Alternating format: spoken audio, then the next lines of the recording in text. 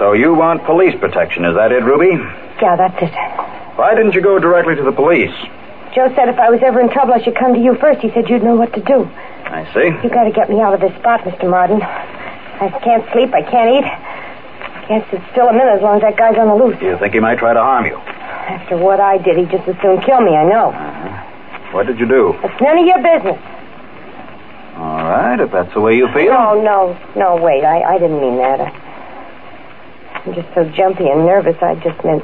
Look, Ruby, if you want me to help you, I've got to ask questions. Yeah, I know, Mr. Martin. I'm sorry. How about a cigarette? Yeah, I'd like one. Right? Thanks. All right. Now, let's have the whole thing right from the beginning. Well... Everything, Ruby. No matter what you did. Pretty crummy. But it wasn't all my fault. At first I thought... Just tell me what happened. All right. You know about Eddie Jackson? Yes. Well, I didn't. Not at first. All I knew was what Joe told me. He called me up to the club one night, Club 15. That's where I was working. He said there's somebody coming over tonight, and his name is Eddie Jackson. I want you to take care of him. Check your hat, sir. Huh? Your hat, sir. Oh, yeah, sure. Here, I sustain. Thank you, sir. That's okay, honey. Thank you. Here you are, sir. Your check. Oh, yeah, check. My mistake. I sort of forgot about things like this. I've been away for a while. Yeah? Yeah, quite a while. Good evening, sir.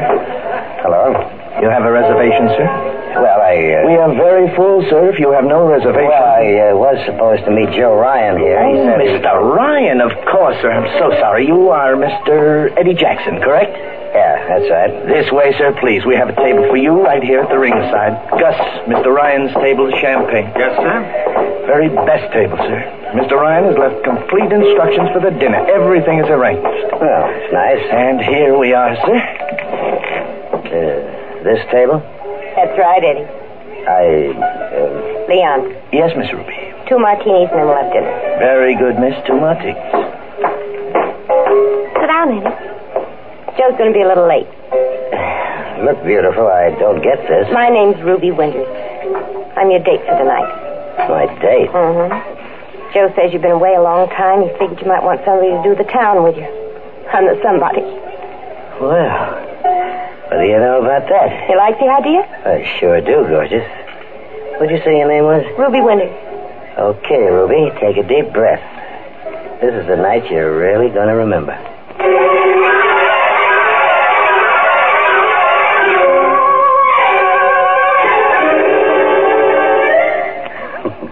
He was right, huh? Well, if I don't remember last night, my feet will, believe me. He hit every spot in town. And out of it. He even hired a cab to go gambling in Jersey. What did he say about me not showing up? Listen, after the 3rd drink, he didn't even know you were living. Did he know you were living? Well, he didn't act like it was repulsive. That's what I thought. Joe, when are you going to let me in on this deal? In a minute, baby. He really gave you a whirl, huh? You'd think the guy hadn't seen a night spot in 50 years. Where's he been, Africa? No, Atlanta. Just got out of the federal pen. What? Yeah, he was serving 6 years for armed robbery. Well, you certainly got your nerve teaming me up with a jailbird. Now, relax. Relax? You telling me he was a business partner, telling me to give him the lovey-dovey routine. Ruby, there's $100,000 in this. What? 100 G's, cash, folding money. He's got it, and I want it. Eddie? That little guy, he's got... Yeah, that little guy. He's got. Where would he get $100,000? I gave it to him. Huh? 6 years ago, I gave him $100,000 cash to take the rap from me on a bank job. Joe, you're kidding. I wish I was. Well, you never told me. It was before I met you. Me and the boys stuck up the Farmington National Bank. We got $200,000 out of it. Cops caught up with me, so I paid Eddie to sign a confession that he did it. He served your term. Yeah, 6 years. Less 6 months good behavior. You paid in advance? Sure, that was the deal. He's got every dime of that dough sorted away someplace. Where? That's what you've got to find out. Oh, I see. Won't be hard for a girl with your talent. Thanks. And look, what belongs to me belongs to you. 100,000 for the 2 of us. What do you say, Ruby?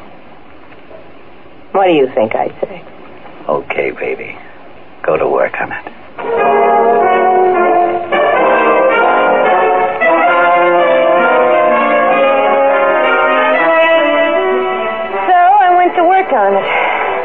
job wasn't as simple as it looked. Guy that's been locked up for all those years likes a good time, but he doesn't talk too much about his business. Go on. Well, I told Joe, I said this isn't going to be easy, and he said nothing good comes easy. You got to dig, that's all. So I said, okay, I'll dig, but I just hope we don't come up with a fistful of trouble.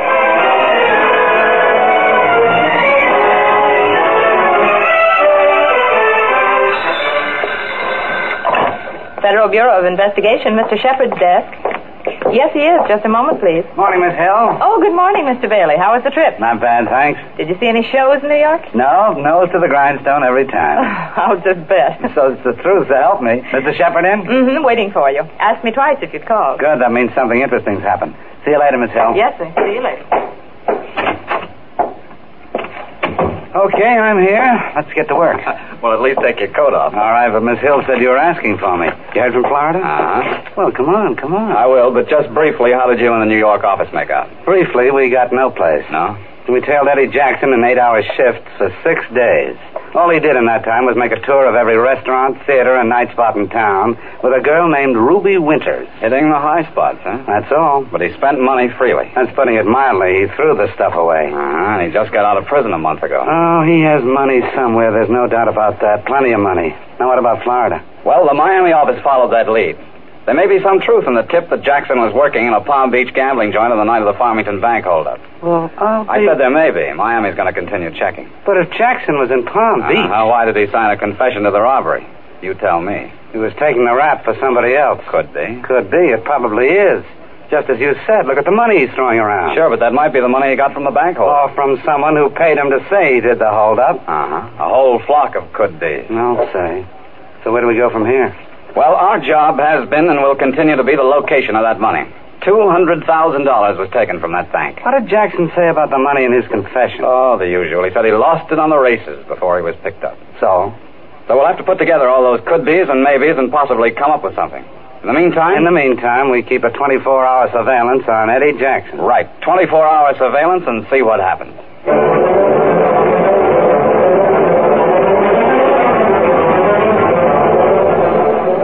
Memorandum for Shepard, please. Yes, Mr. Bailey. January 4th, subject went to theater with same woman. After theater, the downtown club. Subject left woman at her apartment.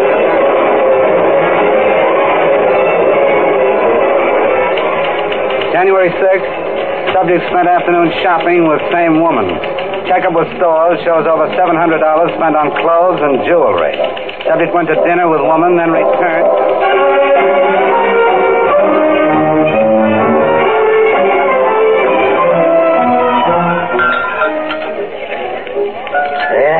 Here's looking at you, Ruby. Same to you, Eddie. And here's looking at you, Joe. Best friend a guy ever had. Thanks, Eddie. Same to you. And here's... Eddie. Yeah, honey? If we're going to the fights, I want to put on a fresh face. Do you mind? No, go ahead, baby. Go right ahead. Me and Joe will chew the fat a while. Haven't had much chance to chew the fat with old Joe these last few weeks. I'll be back. Yeah, we'll be here, sugar. Pay the check in the meantime. Yeah, sure, baby. Anything you say. Great little girl, isn't she, Joe? One of the best. Joe, I want to thank you, Joe. Thank me? For what? For everything. Best friend a guy ever had. Thank you for Ruby. Everything. You like her, huh? Like her. Here's a hot one. Come here, Joe. Huh? Come here. I want to tell you a little secret. Yeah? Ruby and me is... Yeah? Ruby and me is... Joe, will you be my best man? Huh? I haven't asked her yet, Joe, but if she says yes, will you be my best man? You going to ask Ruby to marry you? Sure. What's the matter with that? Nothing, Eddie. Nothing at all. You think it's a bad idea? Of course not, Eddie. I think it's the best idea I ever heard. You think she'll take me, huh? You bet I do, Eddie. If I know Ruby, she'll take you.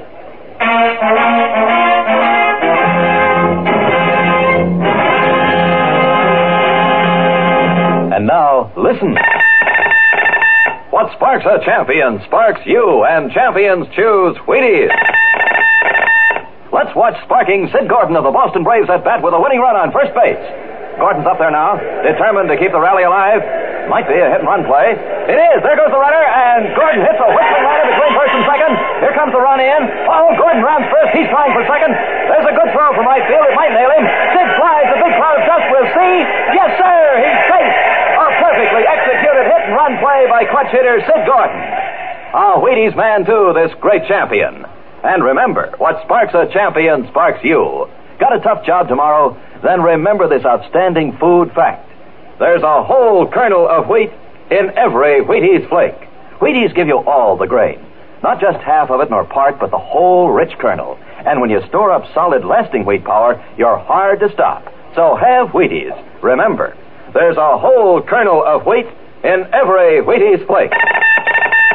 What sparks a champion sparks you. And champions choose Wheaties. Breakfast of Champions.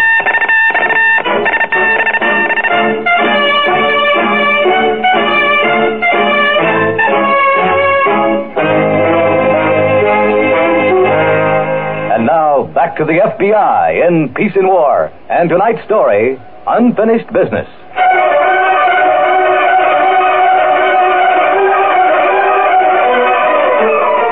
So, Eddie Jackson was serious. Yeah, the crazy luggy wanted to marry me. He didn't know anything about you and Joe. No, if he'd known anything about... What's the matter? Nothing. I thought I heard your doorbell.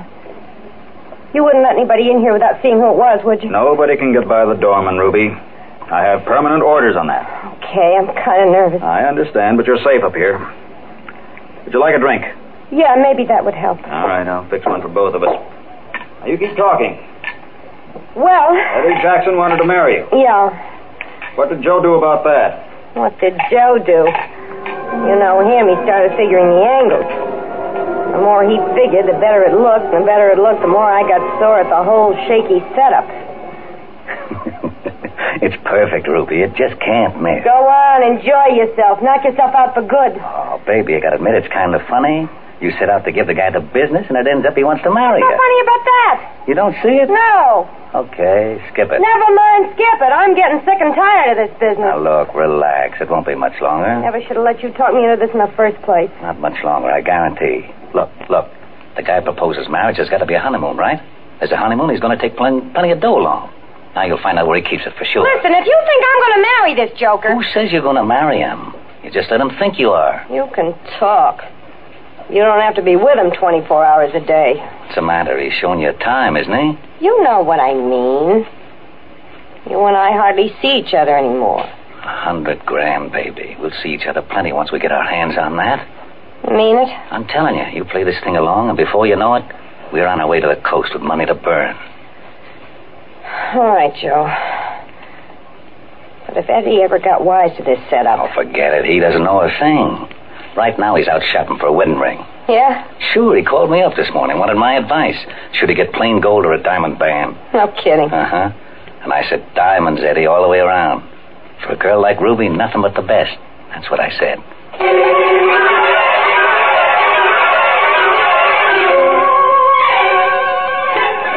Nothing but the best, Eddie. That's what you said. That's what I got.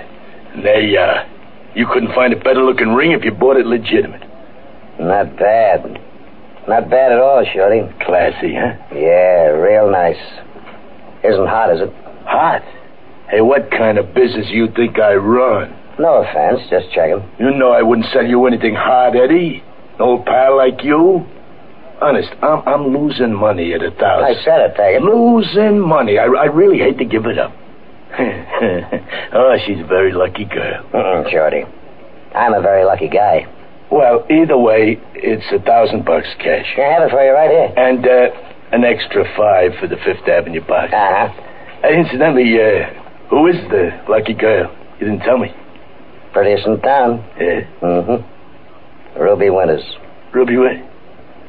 You mean Joe Ryan's girl? What? I mean... What did you say? Oh, nothing, Eddie. What did you mean, Joe Ryan's girl? Oh, me, Eddie. What did you mean? I was surprised, that's all. Ruby is Joe's girl. Everybody knows Why, that. you dirty little... the truth. Oh, help me now.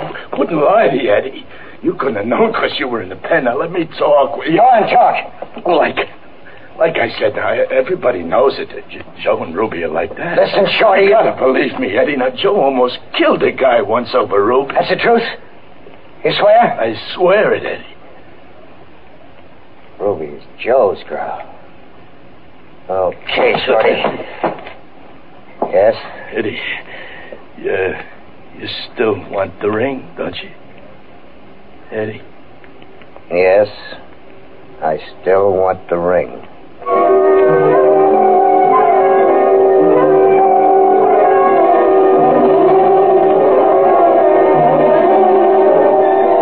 Then he called me up and said he had a surprise he wanted to show me. I knew he had the ring. The surprise I didn't know was that somebody else was interested in that ring besides me and Joe and Eddie.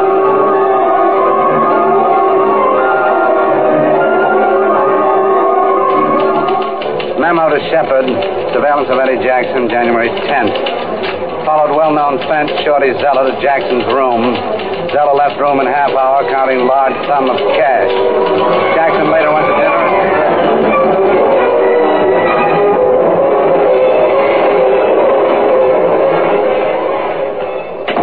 Hello, Shep. You wanted to see me? Yes, Frank, sit down. I've been reading over your memorandums. Coupled with what I've got, our maybes and could-bes are beginning to iron out. Oh? Wire just came in from Miami. They have positive evidence that Eddie Jackson was working in Palm Beach on the night of the Farmington Bank holdup. Well, good. That takes care of the maybes. What about the rest? Why did Jackson sign a confession of the robbery when he couldn't possibly have done it? Right. Well, we know for sure now that the money he's been throwing around can't be money from the holdup. So it must be Money from someone who paid him to confess. Exactly. So we swing into action, pick up Jackson, get a brand new confession out of him. Not yet. There's one more could-be I'm particularly interested in. Yes? Look at your memos. Ruby Winters is spending all her time with Jackson, and as common gossip, Ruby's Joe Ryan's girl. What's she up to? Find that out, Frank, and we may find our $200,000. Find out what Ruby's up to, and then we'll swing into action.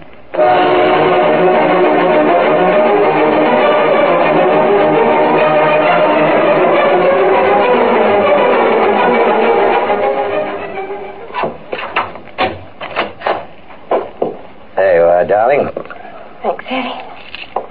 You're coming in, aren't you? Well, it's pretty late. We got a big day tomorrow. Just walk me upstairs. Big day is right. Whoever thought when we met that first night you and me'd be getting married? Nobody. Least of all me. Yeah? Sure. I couldn't imagine a pretty thing like you not being all tied up. Oh, go on. No, I mean it. I was sure you were maybe even Joe's girl or something. Joe's girl. That's a good one. Yeah. That was crazy, wasn't it? I'll say. Sure you won't come in for a nightcap? Oh, not tonight, Ruby. Give me a rain check, huh? Whole lifetime of rain checks, Eddie.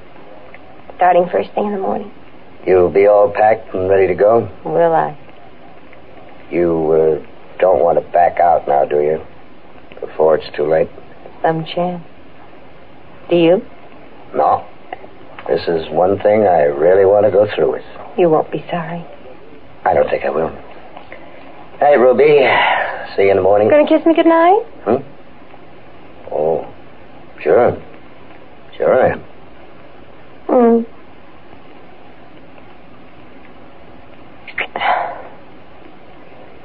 Good night, darling. Hey, Ruby. Get a good sleep. Don't worry, I will. Night, Eddie.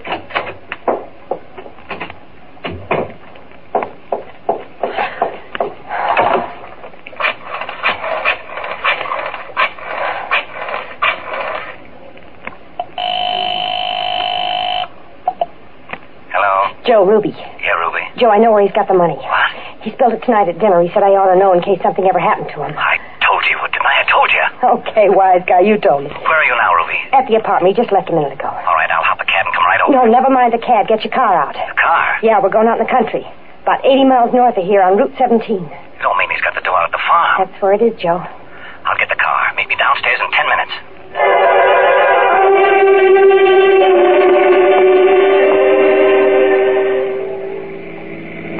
So he had to go with the farm. Who would have figured that?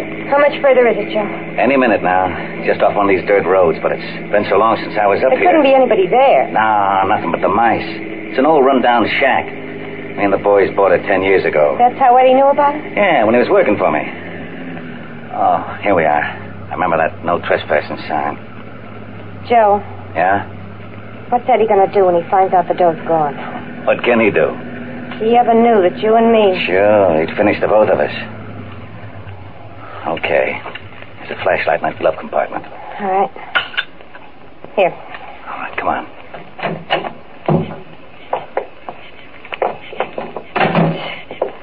Sure is a creepy-looking dump. Huh? No wonder Eddie used it. Nobody in his right mind had come within a mile of the place. Gives you the shivers. Oh, don't worry. The 100,000 will take him away. In there. Joe, Yeah? there won't be the whole 100, will there? Say he spent 10. That still leaves 90. Gee. All that cash right here in this room. A fireplace, huh? Yeah, he says the mantelpiece has stuff. Okay, here it is. Gee, Joe. Here. You hold the light so I can see what I'm doing. Lifts up, huh? Yeah. Okay, I'll lift it up. There it is. Metal box, just like you said. Take it out. I got it. Look at that stuff. 100 grand. Oh, Joe. 100,000 smackers. What's the matter? Only singles underneath. What? A few large bills and singles underneath. Where's the rest? In the bank vault, Joe. Huh? Rest of the money's in the bank vault. Well, it's been for 6 years. Eddie. Hello, Joe. Hello, Ruby. I see you two didn't waste any time getting here. Eddie, I can tell you what happened, Don't honey. bother. I know what happened. All right. How do you want this? Ladies first? Eddie, put that gun down and listen for a minute, will you? I think you'll be first, Joe. I want Ruby to enjoy this. Get over against the fireplace. Eddie. Do like I say. You gotta listen to me, Eddie. I know this doesn't look so good, but there are angles you don't understand. Yeah, I'll bet there are. Okay, Ruby. I'll take that flashlight. Ruby! Come back here, Ruby!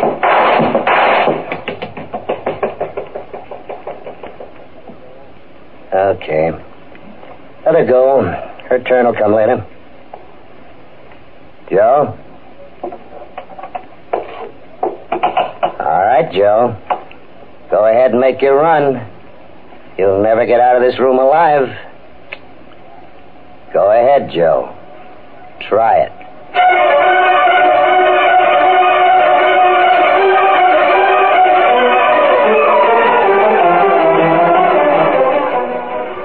Then a car gave me a lift and I got into town. I bought a paper right away, but there wasn't anything in it about a shooting. I didn't know what to do with Eddie on the loose. So you came here? Yeah. Listen, Mr. Martin. What's that, front door? Yes. And I gave strict orders not to let anybody up here. Don't let him in. He'll kill me. Don't let him in. Be quiet, please. You're getting unnecessarily upset. Mr. Martin, don't open it, please. Stop acting like a little fool. Eddie! Don't let him in. He'll kill me, Mr. Martin. Dry up, Ruby. Nobody wants you but the cops. Well, Martin, these guys are from the FBI. Picked me up out at the farm. Joe's downstairs in their car. All right, Miss Winters, come along, please. What is this? These Boy Scouts were tailing me all the time, Ruby. Don't worry. They can't keep me in the pen forever. When I come out, sweetheart, you and me have got some unfinished business.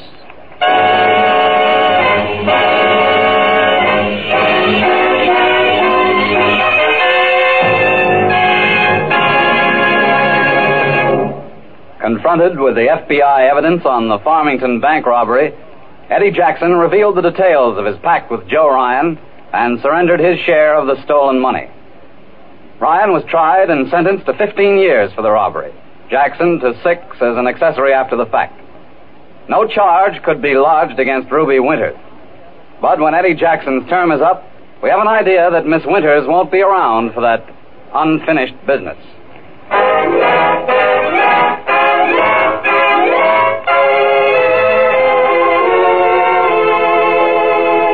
Folks, you've heard me say on this program that Wild Root Cream Oil contains lanolin.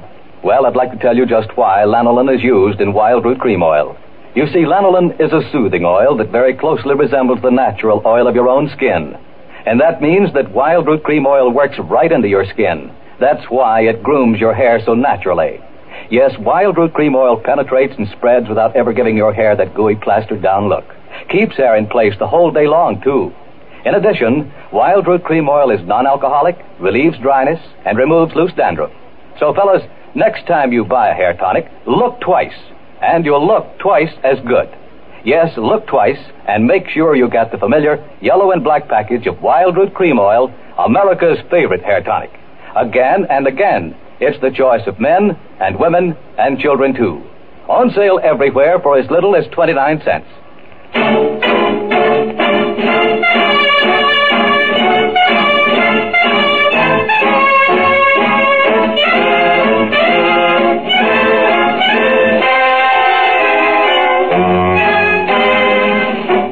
Names and characters used in this partly transcribed program are fictitious, and its similarity to persons living or dead is purely coincidental.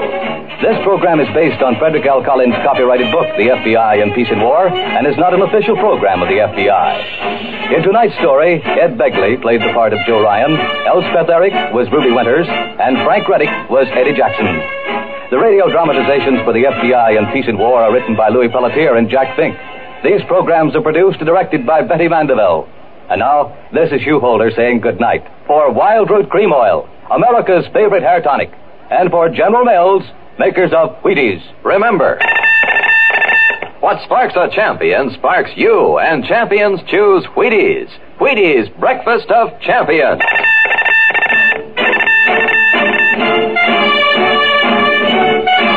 Again, we want to remind you to be sure to listen to next Thursday's story, The Comeback, on the FBI in Peace and War. Same time, same station.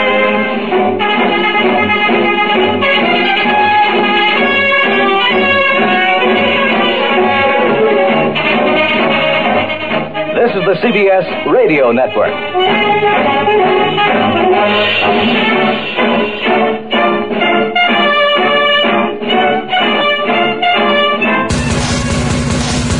Radio England, UK 11111. They still tell the story of Dundrum Bay in Ireland and of the strange fate that befell her ships and sailors.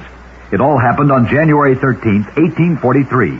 The bay was famous as a fishing ground for haddock, and on that January night, the bay was ravaged by a violent storm that destroyed 11 boats and drowned 78 fishermen. Not a single haddock has been caught in Dundrum Bay since that tragic storm. Believe it or not. In December 1940, Mrs. A.E. Gadsby of Niagara Falls, Canada, mailed a Christmas parcel to her daughter in Prestwick, Scotland. The ship carrying the mails was torpedoed off the west coast of Ireland, but a favorable tide floated the package and unerringly cast it ashore on the beach of Prestwick. The contents were soaked, but perfectly usable. The address was still legible, and the package was delivered 2 days after Christmas. Believe it or not. Radio England, UK 11111.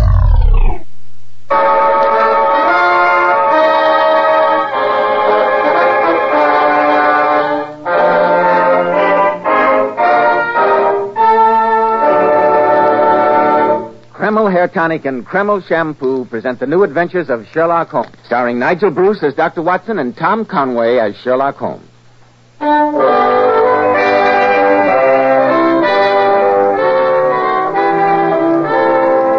Well, once again, it's Monday night and time for our weekly visit with that excellent host and dean of storytellers, Dr. Watson.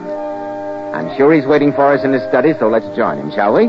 Good evening, Dr. Watson. Good evening, Mr. Bell. I see you have the old black tin dispatch box out again, Dr. Watson. You've been refreshing your memory on tonight's new Sherlock Holmes adventure? Yes, boy, and while I was going over my notes on the case, I came across this. It played a prominent part in the story that I'm going to tell you. It's a platinum cross. Is that some kind of medal, Dr. Watson? It is, Mr. Bell, it is. It's the cross of St. Hilarius, one of the highest decorations of the small European kingdom of Grosnia. Presented to Sherlock Holmes, I suppose? Yes, Mr. Bell, though before he was awarded it, the two of us went through one of the strangest and in some ways the most embarrassing experiences of our entire career. I call the story The Adventure of the Innocent Murderess. Sounds exciting. We'll be ready for it in just a moment, Dr. Watson. Men, in summer when you go without your hat, does your hair get dry, wild, and unruly looking? After a swim, does it feel sticky and stringy? Then remember, Kreml Hair Tonic keeps dry, wild, sun-baked hair looking perfectly groomed throughout the hottest, stickiest day, as if your barber had just combed it. You see, Kreml contains a special combination of hair grooming ingredients which is found in no other hair tonic. This wonderful, natural-looking hairdressing has just enough light oils to keep hair neatly groomed with an attractive, healthy-looking luster. Yet Kreml never leaves the hair looking or feeling greasy or sticky. It never leaves any unpleasant odor. Kreml always looks and feels clean on both hair and scalp. It leaves the scalp feeling so cool, refreshed, and alive. A recent survey showed Kreml Hair Tonic was preferred among America's most prosperous and successful men, among top-flight executives who know the importance of handsomely groomed hair.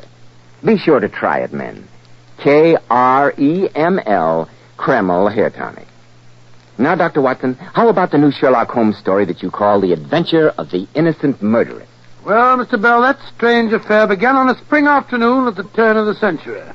It was a beautiful day, and for some hours, Holmes and I had rambled about in the park, in silence for the most part, as befits two men who know each other intimately. It was shortly after 5 when we returned to Baker Street, and I remember that as we opened the front door, Mrs. Hudson spoke to us. Excuse me, Mr. Holmes. Yes, Mrs. Hudson, what is it? There's been a gentleman here asking for you, sir. So much for our afternoon walks, Watson. Well, is he gone, Mrs. Hudson? Aye, sir. Didn't you ask him in? I did that, sir. He waited half an hour. A very restless kind of man he was, walking and stamping all the time he was here. And finally, he ups and out. And all I could say wouldn't hold him back, Mr. Holmes. Oh, you did your best, Mrs. Hudson. But did he leave his name? Oh, no, Doctor. But he was a foreigner. I swear I've never seen him here before. He'll be back, I'm sure. Thank you, Mrs. Hudson. Aye, sir. Were you expecting a clown, Holmes? Had I done so, chap, I would not have spent the past few hours wandering about with you in Regent's Park. Oh, I wonder who he is.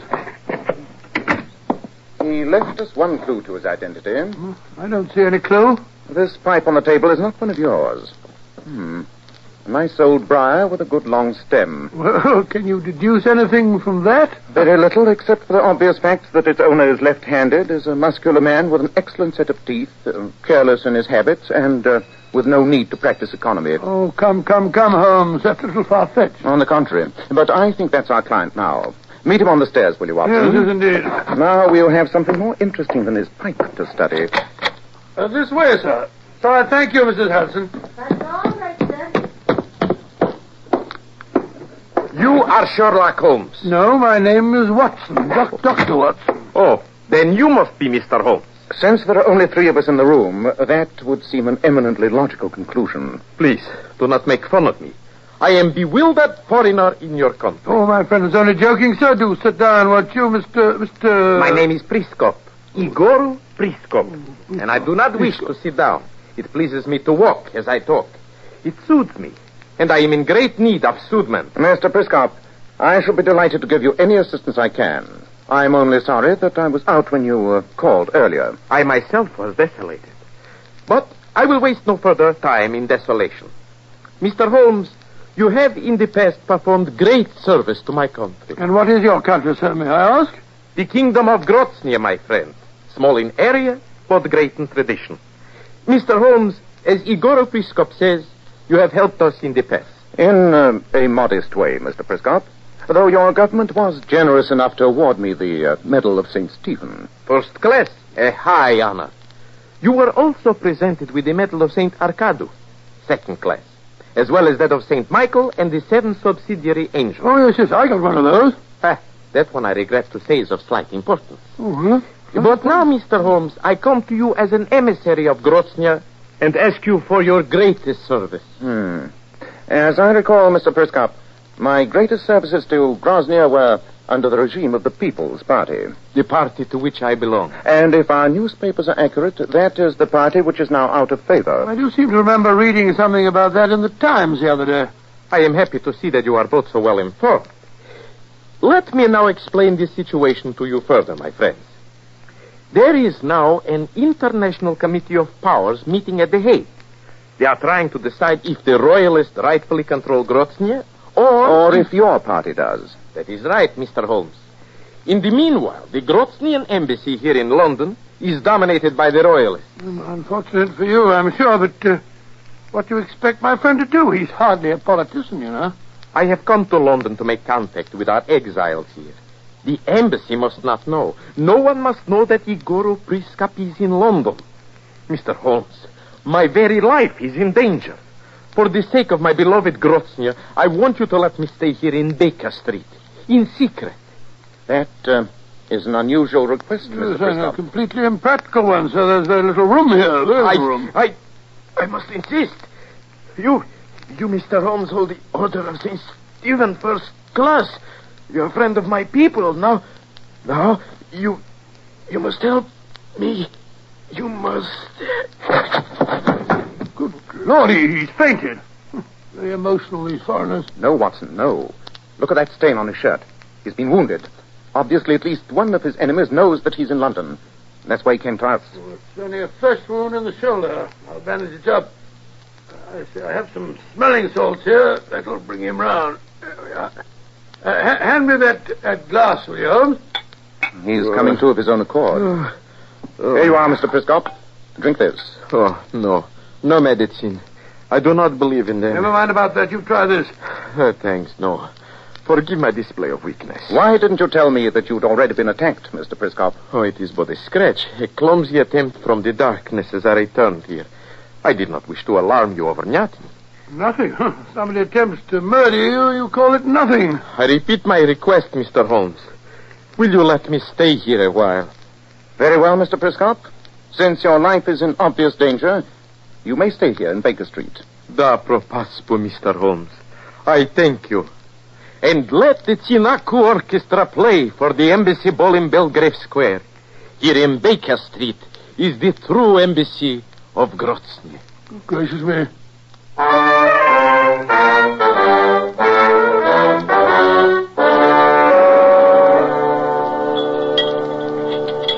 There are 2 nice brown eggs facing you, Watson. Why glower at them?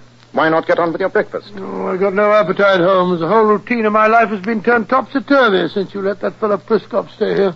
It's a pity that this modest flutter of excitement should upset your lives to such an extent. However, it may interest you to know that my brother Mycroft regards our action in sheltering Priskop as a very important one for England. Oh, has Mycroft been here this morning? Yes, before you were up.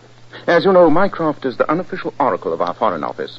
He feels that the Groznian royalists are so closely allied to the court of Prussia as to constitute a menace to our country. Good gracious me. However, he also feels that the Committee of Powers at The Hague will rule in favor of the People's Party. If that does happen, the fact that we have helped Priskop will place the Foreign Office in a very favorable position with the new government. I see. Well, that makes it rather different. I think I will tackle those eggs after all. Where is Mr. Priskop now? In the next room, conferring with a political friend of his by the name of Karlu Tarfush. Well, I must say they do have extraordinary names. Karlu Tarfush. Sounds like a double-barreled sneeze. Ah, Mr. Tarfush. Allow me to introduce my friend, Dr. Watson. Dr. Watson, how do you do? And how did you find your compatriot? Oh, in splendid spirits. And in splendid hands, Mr. Holmes. On behalf of Grozny, I thank you both for giving him sanctuary. Oh, nothing at all, sir. Nothing at all. Very happy to have been of any assistance. Right. Come in. And I must be leaving, gentlemen. Good day to you. And again, my most sincere thanks. Oh, pardon. Got a parcel, gents. It's for a Mr. Priskop or something like that. Oh, here you are, young fellow. Well, I'll take it. No, I want to give it to Mr. Holmes. Lummy. Just wait until I tell me old mum I've talked to the great Sherlock Holmes. She won't half be proud.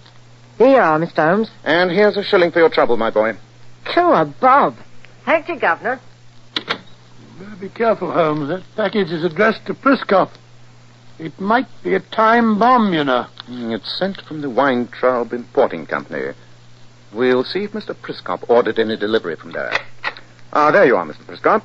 This package just came for you. Were you expecting it? Oh, yes. Da propaspo, Mr. Holmes. It is from the Weintraub Company. It must be my Vinku. Your what? Vinku. Vinku, the wine of my country. Where would Grozny be without Vinku? The distilled essence and life of whortleberries. No English drink can compare with it. Perhaps you will join me in glass? I think not, thank you. It's a little early in the day. Well, I quite agree with you, Holmes. Then I shall retire to my room alone and sample this Groznian nectar. I shall see you later, gentlemen. How can he keep a clear head if he starts drinking at this time of the day? I doubt if the essence of whortleberries is too potent. At least to a Grosnian. Great Scott, there's someone else at the door. We have all the privacy of Paddington Station. Come in. Ah, so. Good morning, young lady. What can Where is he? Tell me where he is. First, tell me who you are, please. I am Lavry Michelso. Where is Priskop? Lead me to him. Mr. Priskop is under my protection. Before you see him, I insist on knowing your business, madam. You are hiding him. But I will find him if I have to search every closet in his house. This door leads to another room. Perhaps he's in there. Come back. Grab her, Watson. Mistress. Priskop! You traitor! You were betrayed. She's insane. She's insane. There.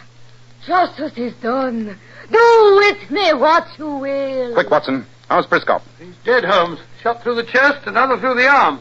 The third shot broke the bottle of wine. Justice has been done.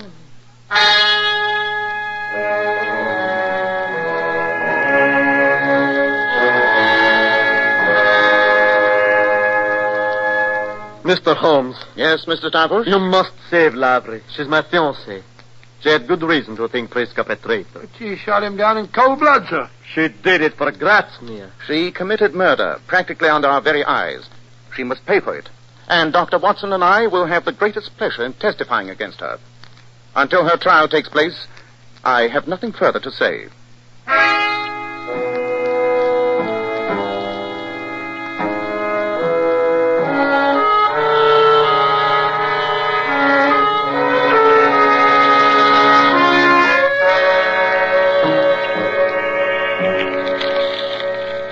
You seem particularly engrossed at the Times this morning, Holmes.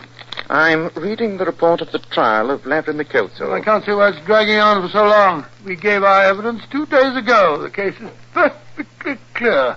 She shot Igoro Priskov or whatever his name was before our eyes. She's a murderess. They should hang her. Sir Francis Jackson, her counsel for the defense, apparently does not share your opinion. He's an extremely clever man. After cross-examining the police surgeon yesterday, he asked for an adjournment until noon today. On what grounds? He wishes a fresh post-mortem made. The police surgeon had not examined the contents of the stomach of the dead man. Why, no should he, Holmes? Priskov was shot to death. We saw it happen. What's Sir Francis up to? I think I'm beginning to suspect, Watson. And I pray for the sake of my own reputation that I'm wrong. However, it's no use sitting here in Baker Street surmising. Let's go over to the Old Bailey and hear what the post-mortem report discloses.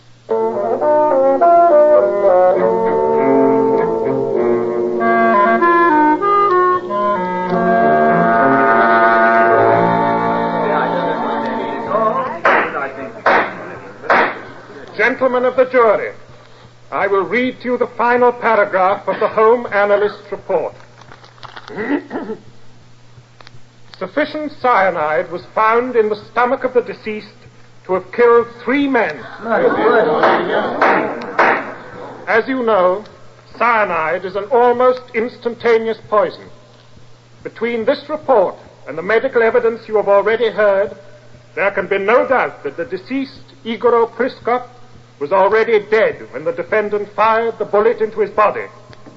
I therefore instruct you to acquit the defendant. Good heavens, Holmes. You realize this whole case made us look ridiculous? I'm well aware of the fact. It's a stigma on our professional reputations, and a stigma that must be removed. Look out here. Here comes Carlo Tarfush, fiancé of the girl who's just been acquitted. Well, Mr. Tarfush, I imagine you're very happy. Oh, of course I am, Mr. Holmes. And I'm marrying Lavry today, as soon as the police release her. Indeed? Yes. And in the meanwhile, I have a commission for you. Find the real murderer of Igoro Priskop. Find him, Mr. Holmes, or you will become the laughingstock of all Europe.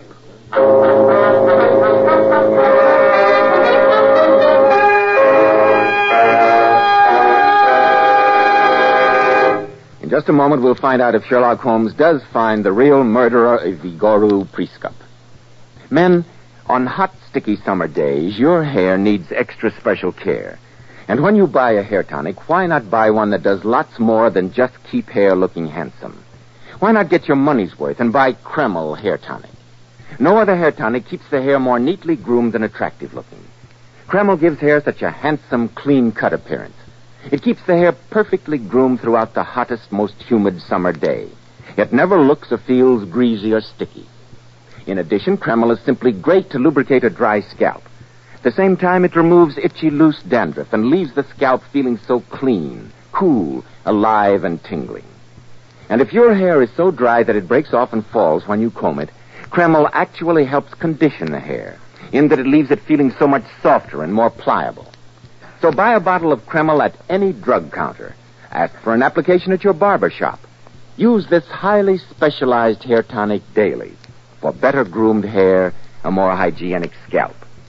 Kreml, Kreml Hair Tonic, a nationwide favorite among America's most successful men. Well, Dr. Watson, it seems to me that you and the great Sherlock Holmes are in a bad spot.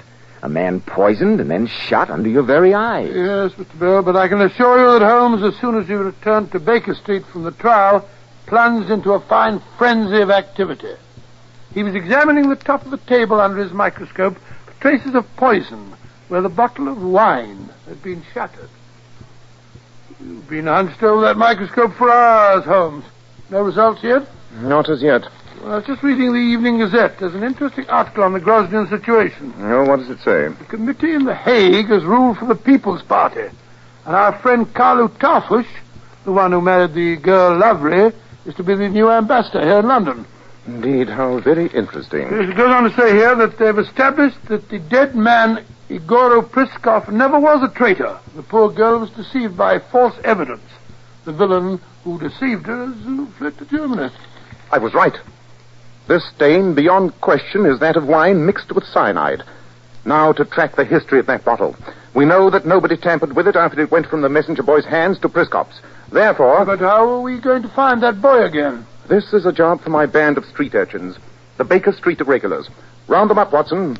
Tell them I'll give a golden sovereign to the boy that brings him to me first.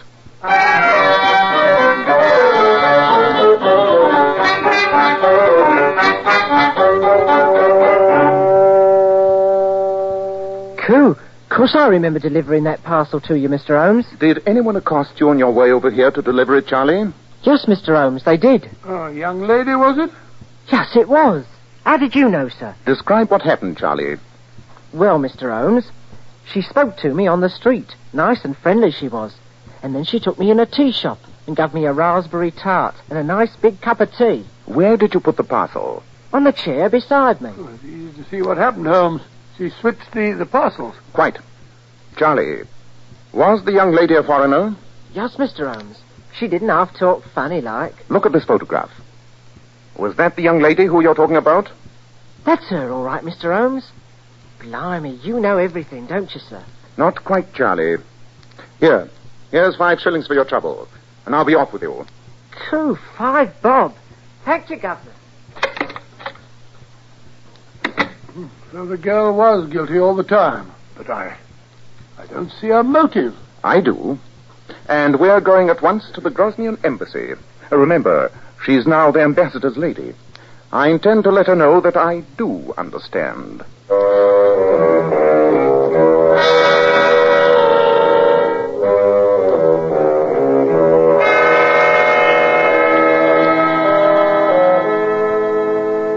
Mr. Holmes, your conversation is very interesting. But surely I do not have to point to an intelligent man like yourself that I've been tried and acquitted of murder. Under your delightful Anglo-Saxon law, double jeopardy, I cannot possibly be tried again. Oh, just the same, you're a murderess. Am I? You were no passionate patriot. You never believed in that forged evidence. You simply killed Igor Priskov because, with him out of the way, you knew that your future husband would become the ambassador. In my country, we have a proverb. Inshko navili greshko lumagen. What on earth does that mean? Ammunition is more persuasive than strategy. Mr. Holmes, you have no ammunition. There is nothing you can do to me. And so, I wish you both good night.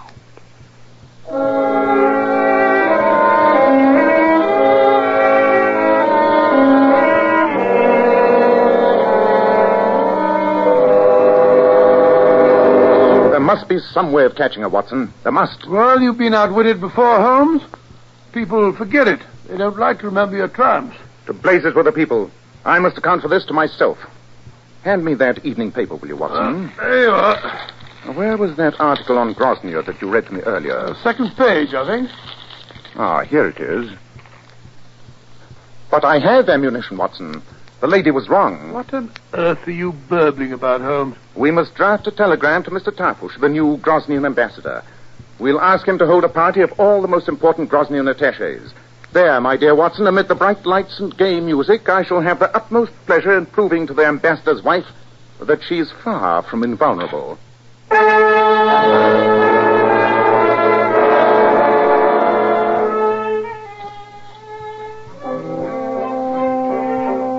Mr. Holmes. Yes, Mr. Ambassador? The attaches are waiting in the library. You said that you would expose poor Priskop's murderer. Now, why should we wait any longer? I shall be most happy to explain it now. Come on, Watson. Right you are, Holmes. Your wife is in the library, too, Mr. Tarpush? Yes, Mr. Holmes, and she is as curious as I am. Now, here we are. Ladies and gentlemen, at my request, Mr. Sherlock Holmes has been trying to find the murderer of poor Igor Priskop. He tells me that he is now ready to make his report. Mr. Ambassador, ladies and gentlemen, I realize that my revelation will be something of a shock to you all. I have proof beyond doubt that the person who murdered Igor Priskop by poison is the same person who fired those shots into his already dead body. Your own wife, Mr. Ambassador. But that is ridiculous, Holmes. We know that she misguidedly shot at Priskop after he was dead. But she did not poison him. I can prove that she did. I have the boy outside, Mrs. Tarpush, that you took into the tea shop when you changed the bottles of wine. I have the evidence of the stains on the table that show traces of the poisoned wine. Do you wish me to prove my case? Lavry? Why do you not answer him? I do not wish to, Carlo. I do not have to. Under English law, I cannot be tried again. But, Lavry, you stand accused before your fellow countrymen. Perhaps I can clear up a slight misapprehension. It is true, is it not, Mr. Tarpush, that Grosnian law does not recognize the doctrine of double jeopardy, and therefore a Grosnian could be tried twice for the same crime? Of course. It is also true, isn't it, that the Committee of Powers in The Hague has recognized that the People's Party has been all along the true government of Grosnia? That also is true, Mr. Holmes. And an embassy is extraterritorial. Acts committed there are punished by the laws of the nation whose embassy it is. You are correct, Mr. Holmes. This embassy here is Grosnian ground. So was 221B Baker Street when Mr. Priskop was murdered. Therefore, your wife committed her crime in Grosnia. She may still be arrested, tried, convicted, and executed by Grosnian law. Mr. Ambassador, I demand that your embassy guards arrest this murderess.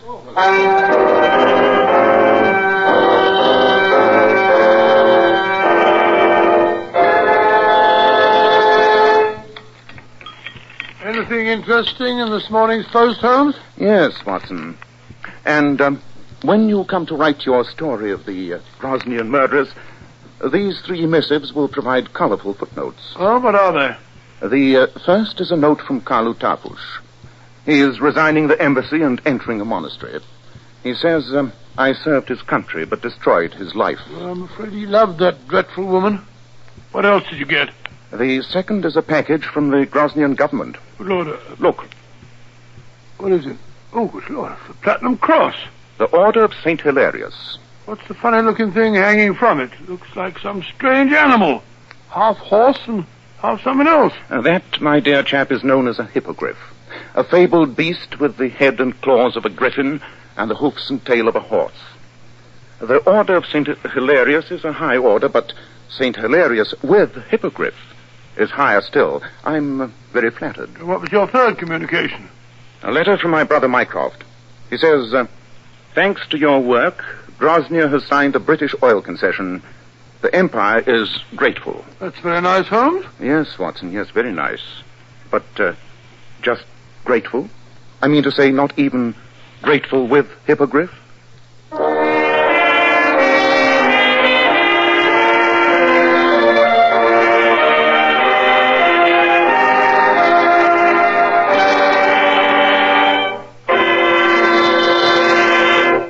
Girls, those famous million-dollar Powers models you see on magazine covers always have to keep their hair shining bright with gleaming highlights.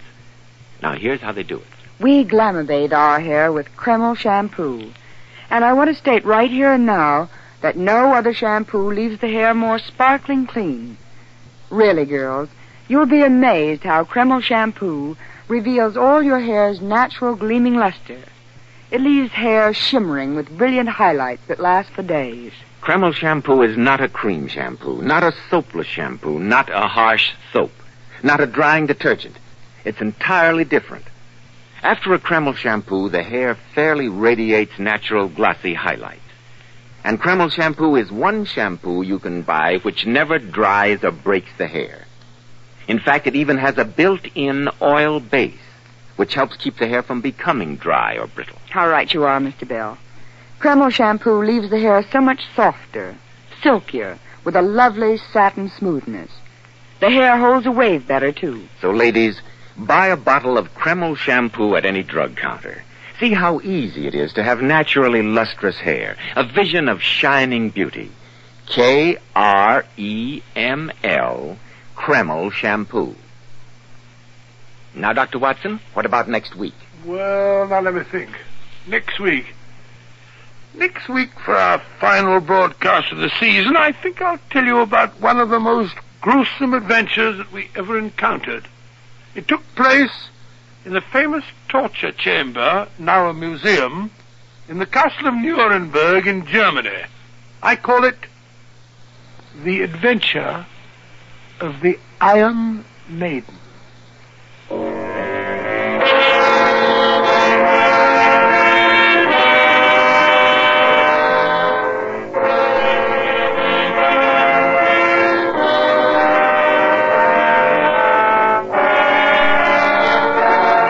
Tonight's new Sherlock Holmes adventure was suggested by an incident in Sir Arthur Conan Doyle's story, A Scandal in Bohemia. Nigel Bruce appeared by permission of Universal International Pictures. Tom Conway through the courtesy of Eagle Lion Pictures.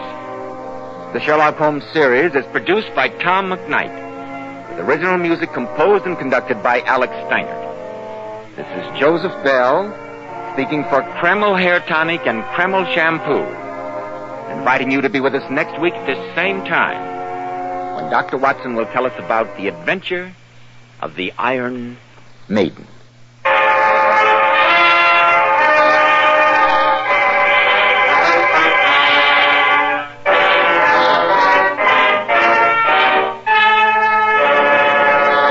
This is ABC, the American Broadcasting Company.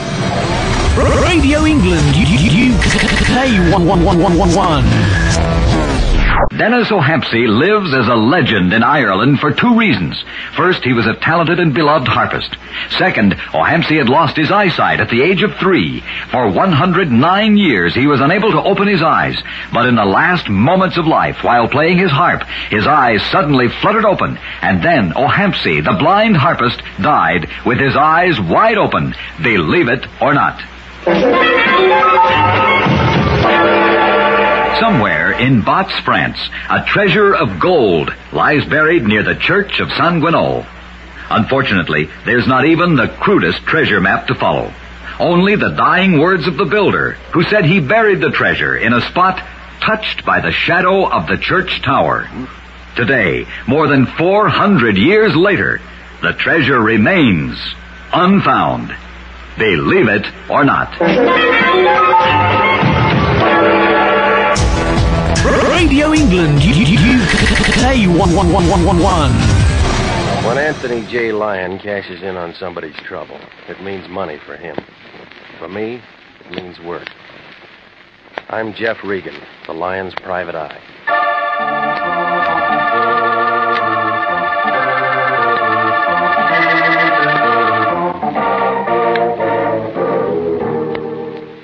Here's the kind of program you've been waiting to hear.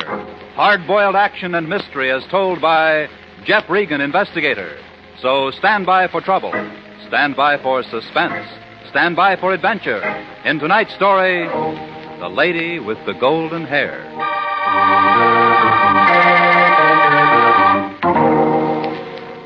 And now, here's Jack Webb as Jeff Regan.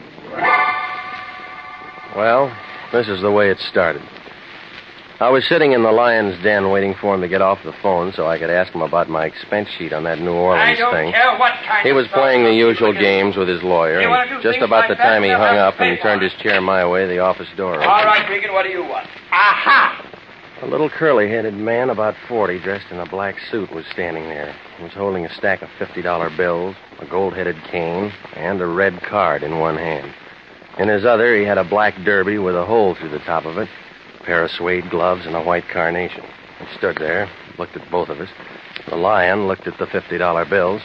I looked at the little man. Aha! You are Mr. Lion, no? I, Max Vladney, have come to see you unappointed. Where you are? My name's Regan. This is Mr. Lion. Aha! You will do it. Won't you sit down, Mr. Max Vladney, Max. 1642 Mulholland Drive, Hollywood 28, on Imperial Studio payroll. Time I do not have. I will not sit. Aha. I demonstrate. See you. That flower I do not need. This, a ticket because I too long park, I also do not need. Cane I place here. A gift from my grandfather. I keep that. Also gloves. Now, what have I left, gentlemen? Quite a bundle of cash, Mr. Vladimir. Yeah, from bank I just arrived. Also this I do not need. For you. All for you. Well, Mr. Vladimir. Aha. Now, what I have. You I answer myself. Bullet hole in hat. See you. Oh. Is not finished. 1, 2, 3. Those look like 38 slugs. Where'd you get them? Out of doorway, I dig them where I'm shot last night in my home. Who's shooting at you, Mr. Vladney? This, if I know, I shoot back. I have no enemies. Everyone is madly in love with Max Vladney. I must buy new hat. Cannot buy new hat. Kindly you will guard my body from dying. Of course.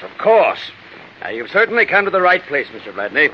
If your life has been threatened, you can depend on International Detective Bureau to see that no harm comes to you. Therefore it is so. We see. I understand perfectly. Well, if somebody shot at you last night, why didn't you call the police? Mr. Regan meant to ask who recommended you to International. Aha, I explain.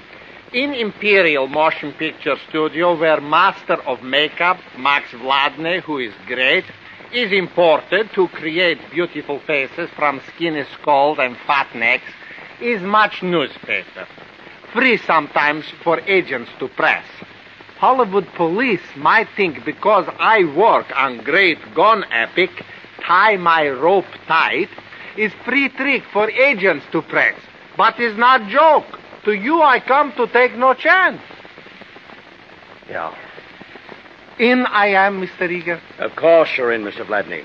And Mr. Regan here will stick right by your side until we can get to the bottom of all Now, this. wait a minute. If I have to, I'll use every man on my staff to protect your life, Mr. Vladney. All the resources of International Detective Bureau are behind you. Regan, I'm entrusting you with Mr. Vladney's life. Already better, I feel. We start. And call me, Regan. Call me. I know. Call you if I run into trouble. Come on, Maxie.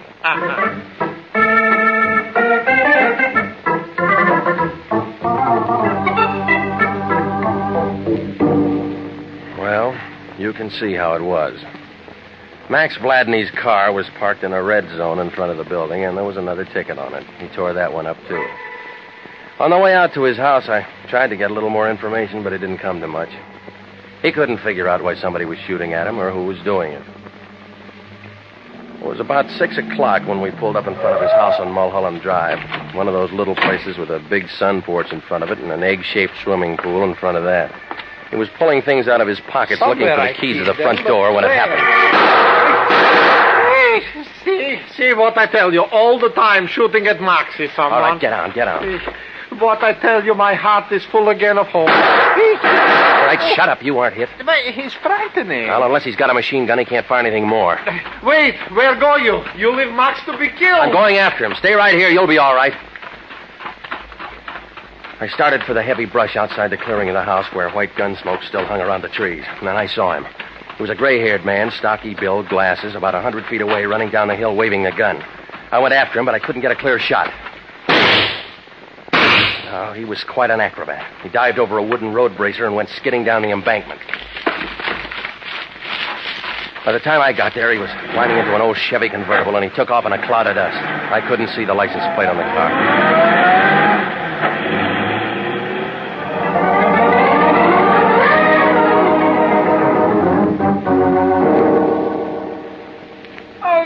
Darling, this is absolutely terrible, terrible, darling. Something like this happening to you. Oh, Max, why would anyone want to do such a thing? It's beyond me. I got back to the house 10 minutes later, and there was a black convertible in the driveway and a very blonde girl in the doorway.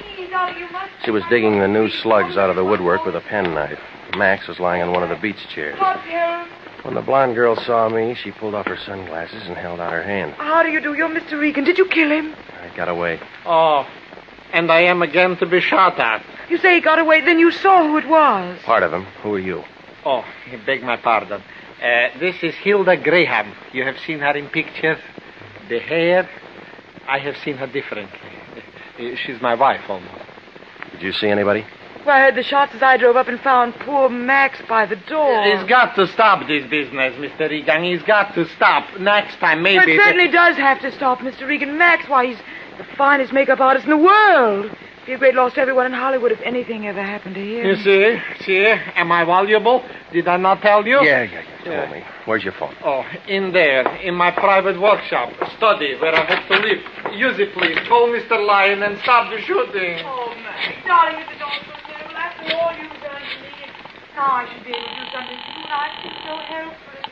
Lyon. This is me. I'm calling from Max's. Somebody just threw 6 bullets all over the place. What? Is Max all right? Didn't even come close. Oh, good. Now, the Treasury Department tells me he paid $20,000 last year in income tax, and he can afford little protection. Well, whoever it is got away. I think we ought to turn this over to the cops. The cops? And let them do for free what we're getting paid to do? Not on your life, Regan. What about his life? Yeah, we'll worry about that, too. Now, listen. I'm sending Joe Canty out there to give you a hand. Now, this Vladney's a first-class gold mine as far as I'm concerned, and that means as far as you're concerned. I don't care what you... Until then, do anything you want. So long as you stick by Maxie and don't call the cops.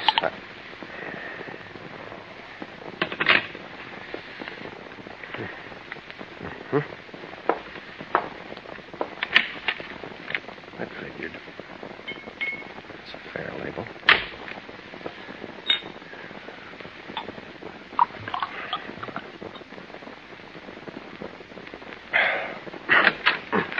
Roof phoning, Mr. Regan? Yeah, you want one? No, thanks.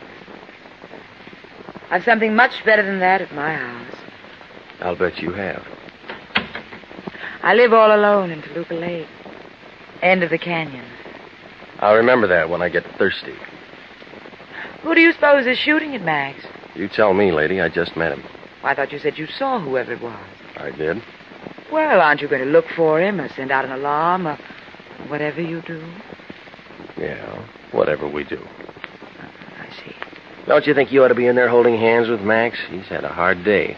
Max? Oh, he's resting now. Do you think he's the kind I'd really have something in common with?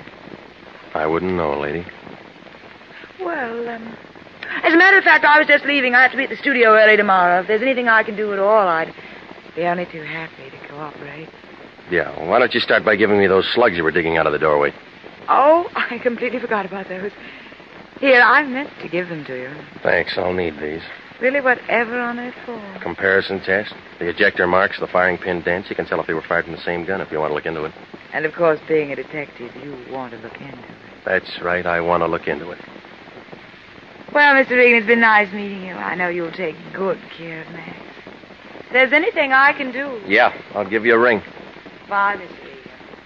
Until we meet again.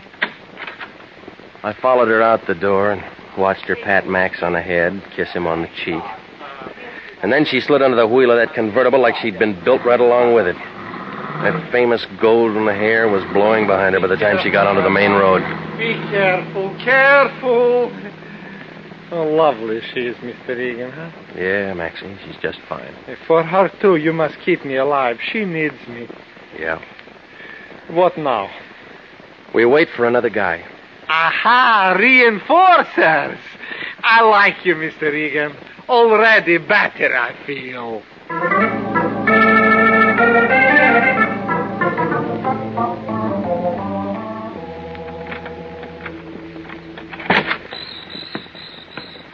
Only me, Regan. Take it easy. Oh, Canto.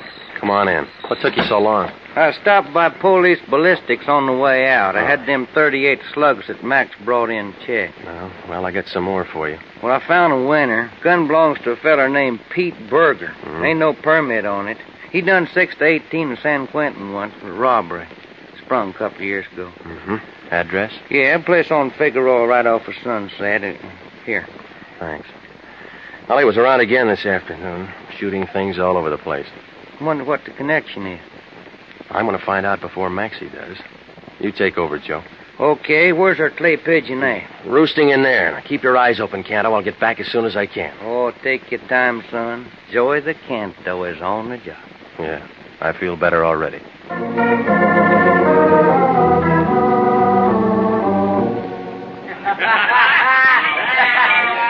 do you know how to play Carolina in the morning? What about Carolina in the evening? Well, if there isn't a stranger in our midst, boy. Hey, get a look at that, will you? White shirt and all. Curly-haired. Maybe Shoe shine. He's got big feet. Yeah, awful big feet. What'll it be, mister? Mom champagne or beer? Neither one, lady. Well, we ain't got either one for you, copper. You picked wrong tonight. Flossie never picks 'em wrong. I can tell by your feet. You're paid by the city or you're a private peeper and somebody else pays you. Makes no difference to me. All spell copper. What do you want? No fuss with you, Flossie. I'm looking for Pete Berger. Who? Pete Berger. This is his last address. Ain't never heard of no Pete Berger, and neither has anybody else. And he ain't never lived here, and you got a wrong steer. That door lead to rooms upstairs? Yeah, that door leads to rooms upstairs. Mind if I take a look? I mind a lot of things, Seamus. And taking a look is one of them. All right. This Pete Berger you don't know and never heard of was throwing a lot of lead around yesterday and today, and I'm going to take a look anyway. Wait. Hey, you can't go up there. I was only halfway up when a man in a gray sweatshirt backed over to the top of the stairs. There were 3 red holes just about the center of the sweatshirt. He turned around and tried to say something. I saw what was going to happen, and I hugged the side of the banister. Oh, Pete! Pete! Oh, Pete, Pete, honey. She ran over and was kneeling beside him, holding his head in her arms, rocking back and forth.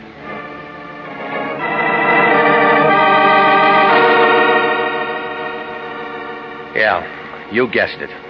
It was the same man I'd chased all afternoon, and he didn't live 5 seconds.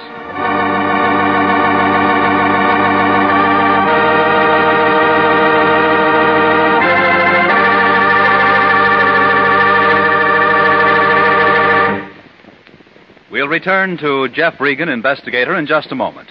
But first, here's an important message from the Adjutant General's office. At no time in our nation's history has it been more important to develop an outstanding Army medical department. Without an adequate nurse corps, this cannot be accomplished, and nurses are still needed to fill the estimated requirements for 1948. If you're a graduate registered nurse, over 21 and under 45, you are invited to apply for a commission in the Army Nurse Corps Reserve. If you are selected, you may choose either active duty or inactive status. Apply to the Adjutant General, Washington 25, D.C.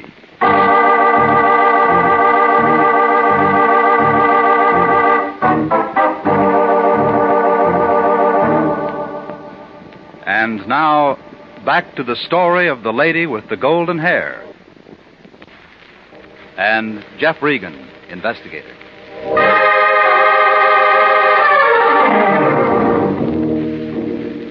Well, after he came falling down the stairs at me and Flossie had a good cry over him, there wasn't anything to do but to call Central Homicide. They got there a few minutes later and went over the whole place, taking pictures and prints. Finally, a wagon pulled up, took what was left of Pete Berger down to the morgue. Detective Lieutenant Salvatore Wendetti, up to Homicide, asked everybody a lot of questions, and shipped a couple of people downtown for a couple of different things, and finally got around to me. Regan, I think you ought to get yourself a new job. Every time the lion growls, you wind up with a corpse someplace and somebody has to ask you questions. That wasn't my idea, Sally. I might have to book you on technical charge. Oh, stop it, will you? You know I didn't have anything to do with him getting Now, shot. when an ex-con named Pete Berger gets topped off just before a private dick gets around to asking him a few questions, I got to ask the private dick some questions myself, or else the chief is going to ask me some questions. Make sense? All I know is that somebody's been shooting at a client of mine. Mm-hmm. And that somebody's Pete Berger. How do you know? The bullets came from a gun owned by Pete Berger, so I came down to see him. Only he walks out all loaded down with 45 slugs and dies before you can say hello. Isn't that the bump? Who's your client, Regan? Do I have to tell you? No, but you will. Company policy. Company policy. Confidence in a client, Regan. Can you arrest me for anything? Depends. Material witness, maybe. Yeah. While it's depending, I'll get a hold of the Lion, he'll get a hold of Harry Presidio, and then I'll bet you $10 there'll be a writ of habeas corpus at the station by the time you get me there. All right, you're clear. This is a murder case, Regan. That's a serious crime in anybody's town. I don't know any more than I just told you, Sal. You know the name of your client? Okay. Why was Pete shooting at him? That's what I was going to ask Pete. Oh, now just exactly where does that put us? My client's safe and sound in his home, and Joe Canto's keeping an eye on him. When Canto was pounding a beat for the department, some guys got away from him. A lot of guys get away from a lot of cops, but not when the cop's watching. Canto's good at that, you know him. Oh, sure. But it's a thought. Well, it's no good. Before Pete Berger went to San Quentin, he was never very handy with a gun because his eyes were so bad he couldn't see his hand in front of his face. He didn't hit anything yesterday or today, but he was sure trying. Now, Flossie told me Pete's been playing stuntman in pictures, making a buck at it. It seems he learned all his tricks while he was in the clink. They have a nice gym up there. I never tell what they'll do next. Still, can't understand why he'd all of a sudden go around shooting at somebody. You figure Unless it's maybe Sally there Youngling. was something personal and that Pete had to do it. And whoever Pete was shooting at got kind of sore. Turn around and plug Pete tonight, huh? My client's home, safe. Sure. Canto's good. Almost forgot. Pete Berger was a perfect setup for a wise guy. An ex-con who done 15 years, who learns his lesson, wants to make a straight dime, gets mad when anybody bothers him. Blackmail. It's been done before. Pete had a good, healthy bank balance. I guess he was saving up for his old age. But some wise guy finds out Pete's a con, says, I'll tell your boss unless you kick in. Then maybe Pete starts shooting to scare him into shutting up. Make sense? Sounds like an old fairy tale, Sally. But screwy enough to be the answer. Only this wise guy Pete's shooting at thinks Pete might be meaning business. So he just comes over here tonight and plugs Pete. And who's the wise guy? Your client. You aren't going to tell me his name? I can't involve a client in a murder. Oh, yeah, company policy. I almost forgot. Regan will find out in the morning. We got some lawyers, too. I know. Couldn't tell me now? I'll phone you in an hour, Sally. Okay. Okay, Regan, you can talk to him first. But phone me. Good night. Night, Regan. See you around. My watch said 4 o'clock by the time I got to the hills back of Laurel Canyon and started up Mulholland Drive. The usual fog was in the usual places, doing the usual things to trees and houses. And when I pulled up in front of Max's house, one light was burning in the window. The rest of the house looked dark. Everything was quiet. The first thing I noticed was cordite. It smells black, and it means that guns have been fired. The whole room was full of it.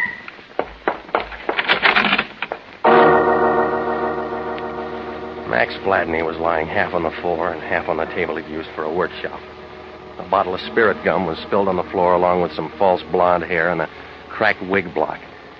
He had one free arm around a white plaster cast of a head, just like it was a doll. There were 2 blue holes in the middle of his forehead. I just stood there looking at him when I heard a noise in back of me. It was Canto, and he was on the floor at the foot of the bed. Oh, no, don't try to move me, Regan. I've been laying here waiting for you. It's in my lungs somewhere. I don't think I got any blood to spare.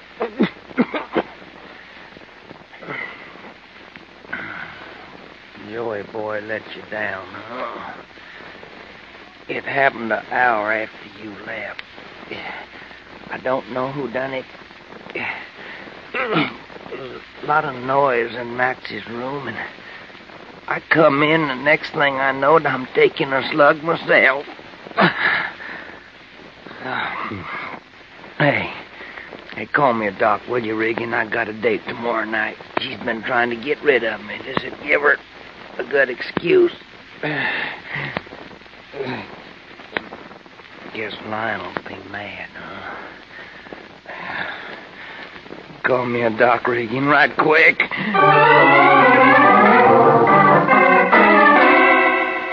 Well, I made a lot of phone calls before it was all over. Hollywood Receiving Hospital, Windetti, Central Homicide, and I got the Lion out of bed and told him what had happened. He said he'd meet me at the hospital. I hung around a while and talked to Windetti. He didn't have much to say. When he got through poking around, he gave me a lift as far as the hospital. The Lion was standing around the hall when I got there. It was the first time I'd ever seen him look tired. Hello, Regan. I just talked to the doctor. It's going to cost plenty. How bad is it? $25 a day for a room, plus surgery. No, I mean Canto. Oh. Bullet penetrated upper lobe of his right lung. Here, they pulled this out. 45 slug. Who shoots 45s that good? Lots of people. Same kind of people who go around killing Pete Berger and Max Vladney. Yeah. Canto getting himself shot's going to eat up every penny we might have made on this thing. Is money all you ever think of? What else is there to think about? If you got it, you're fine. If you haven't got it, you're nothing but a bum. One of your own men is lying in there wondering if he's ever going to live or die, and he took that slug because you sent him on the job. Everybody dies. I'll give him a citation. Oh, you big pile of blubber. I ought to push you out a window. Now, talk like that isn't going to help anything. No, but I know what now, is. Now, wait a minute, Regan. This is a police job. Oh, now it's a police job. Yeah, like I told you. And you can't go running around sticking your snoot into a couple of killings and giving International a lot of bad publicity. Now, get this, Fatso. I'm going out and find the guy who plugged Canto. Now, you listen to me. I want it down in the books and the papers and any place else that an International operator brought in a guy who killed one of their clients and shot one of their men. I won't be responsible for anything that happens. Okay, if you don't like the way I do things, you can pull my license right off the wall and get yourself another boy. Hey, where you going? Come back here.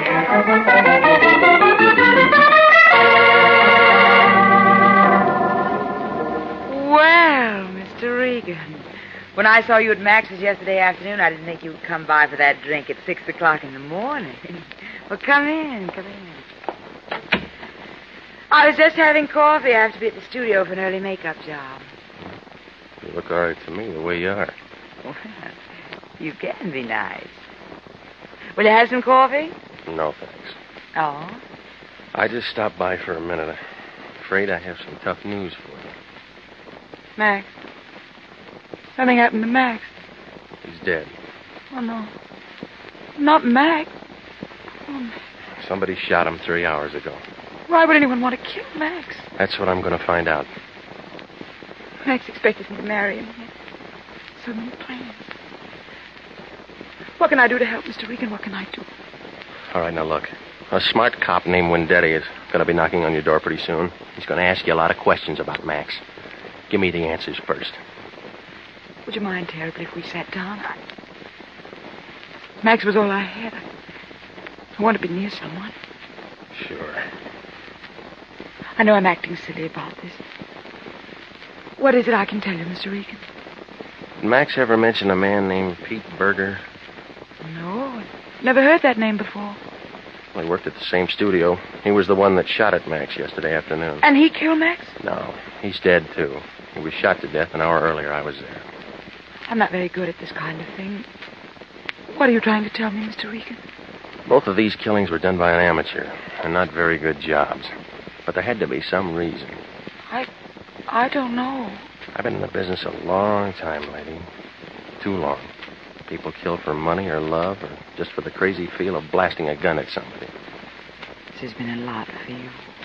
You know, if you find a reason, you find a killer. What kind of work would a makeup man be doing at home? I don't know. Max always tried to improve his work. I suppose that's why he made the money he did. He might have made a plaster cast of a head so he could study a face. I suppose so. Yes. Your face?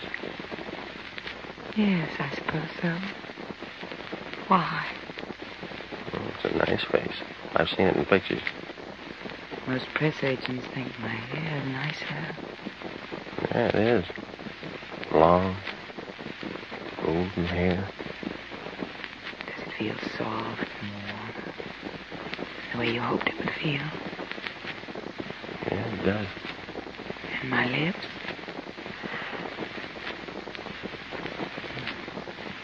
I don't feel bad doing this.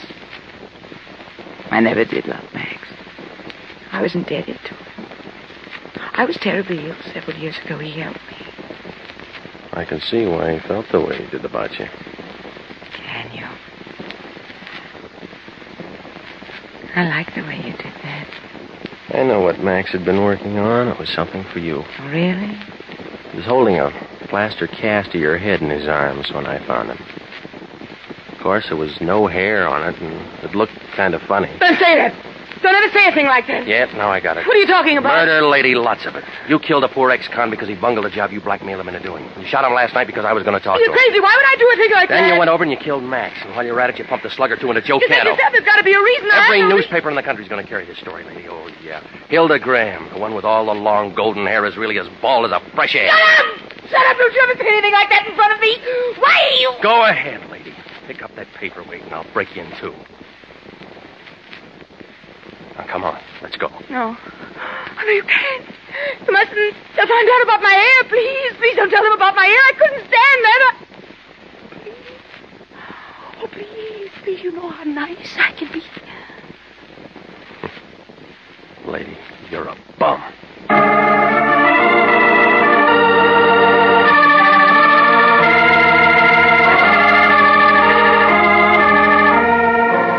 Well, Max had been trying to get her to marry him, and she didn't want to marry anybody, so she killed him.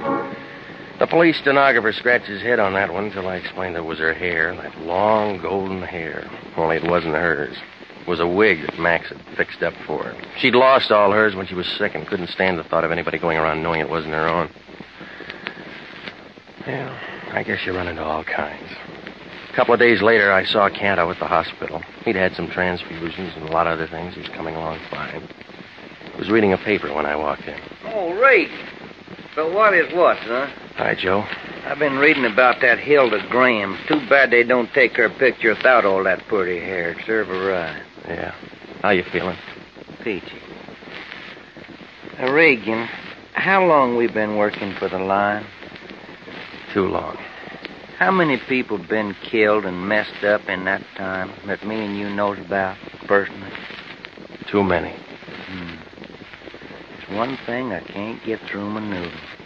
Why don't we get some other kind of a job? Real estate or movie extras or something. Why do we do it? Why do we do it, Jeff? I don't know, Joe. I don't know.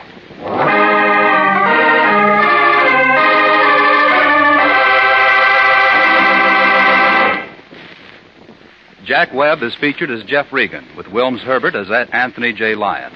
It's CBS same time next week for trouble, suspense, and thrilling adventure with Jeff Regan, investigator. The role of Max Blatney was played by Hans Conried, with Barton Yarborough as Joe Canto. Betty Lou Gerson was Hilda Graham. Jack Crucian was Wendetti. Marlo Dwyer was Flossie. Jeff Regan, investigator, is written by E. Jack Newman, produced and directed by Gordon T. Hughes, with special music by Del Castillo.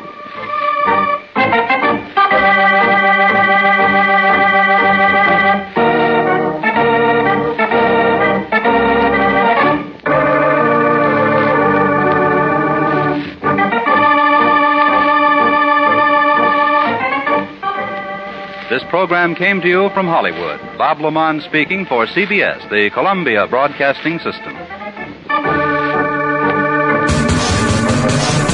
Radio England, UK1111. Tsar Nicholas I of Russia devised one of the craziest and, in a sense, cruelest military drills ever known.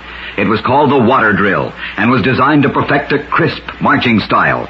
The drill consisted of a soldier who practiced goose-stepping while carrying a glass of water on top of his military hat.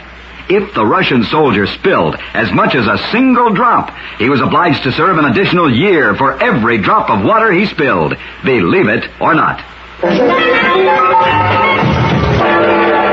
Murphy rang his bank manager and said, "I've lost my checkbook, but don't worry, they're no good to anybody. I signed them all." Radio England, UK1111. This is Orson Welles, speaking from London.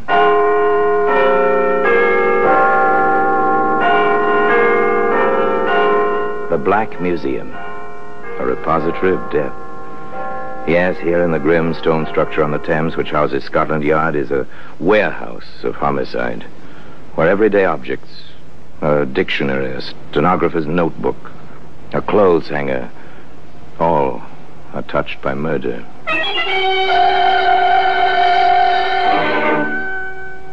Here's a postcard. It's a familiar object, slightly soiled in its passage through the mails. Usual cancellation over the stamp, an ordinary address, 29 St. Paul's Road, London. The message? Oh, yes. On the message side, a drawing, rather well done, of the rising sun. Rather a conventional representation, isn't it, Sergeant? Yes, sir. Conventional, still a rather unconventional matter. Murder? Yes. Yes, it is unconventional. You know, Sergeant, I've often wondered why they hold so many executions at sunrise. Why they end lives at the beginning of the day. Anyway, that postcard today with the rising sun on it can be seen among the other exhibits in the Black Museum.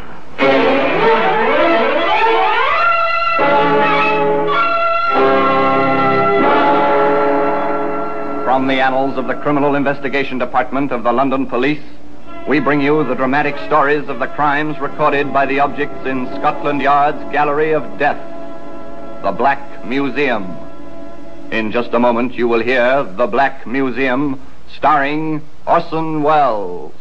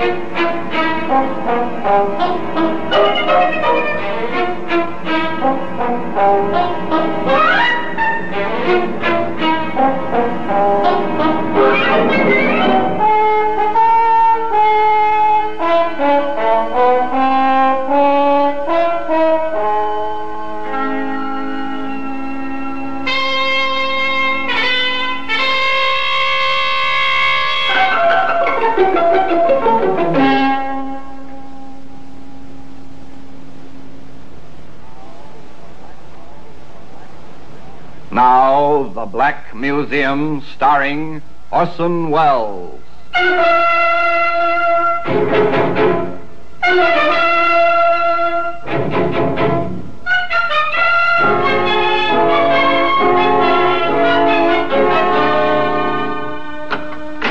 Well, here we are, in the Black Museum.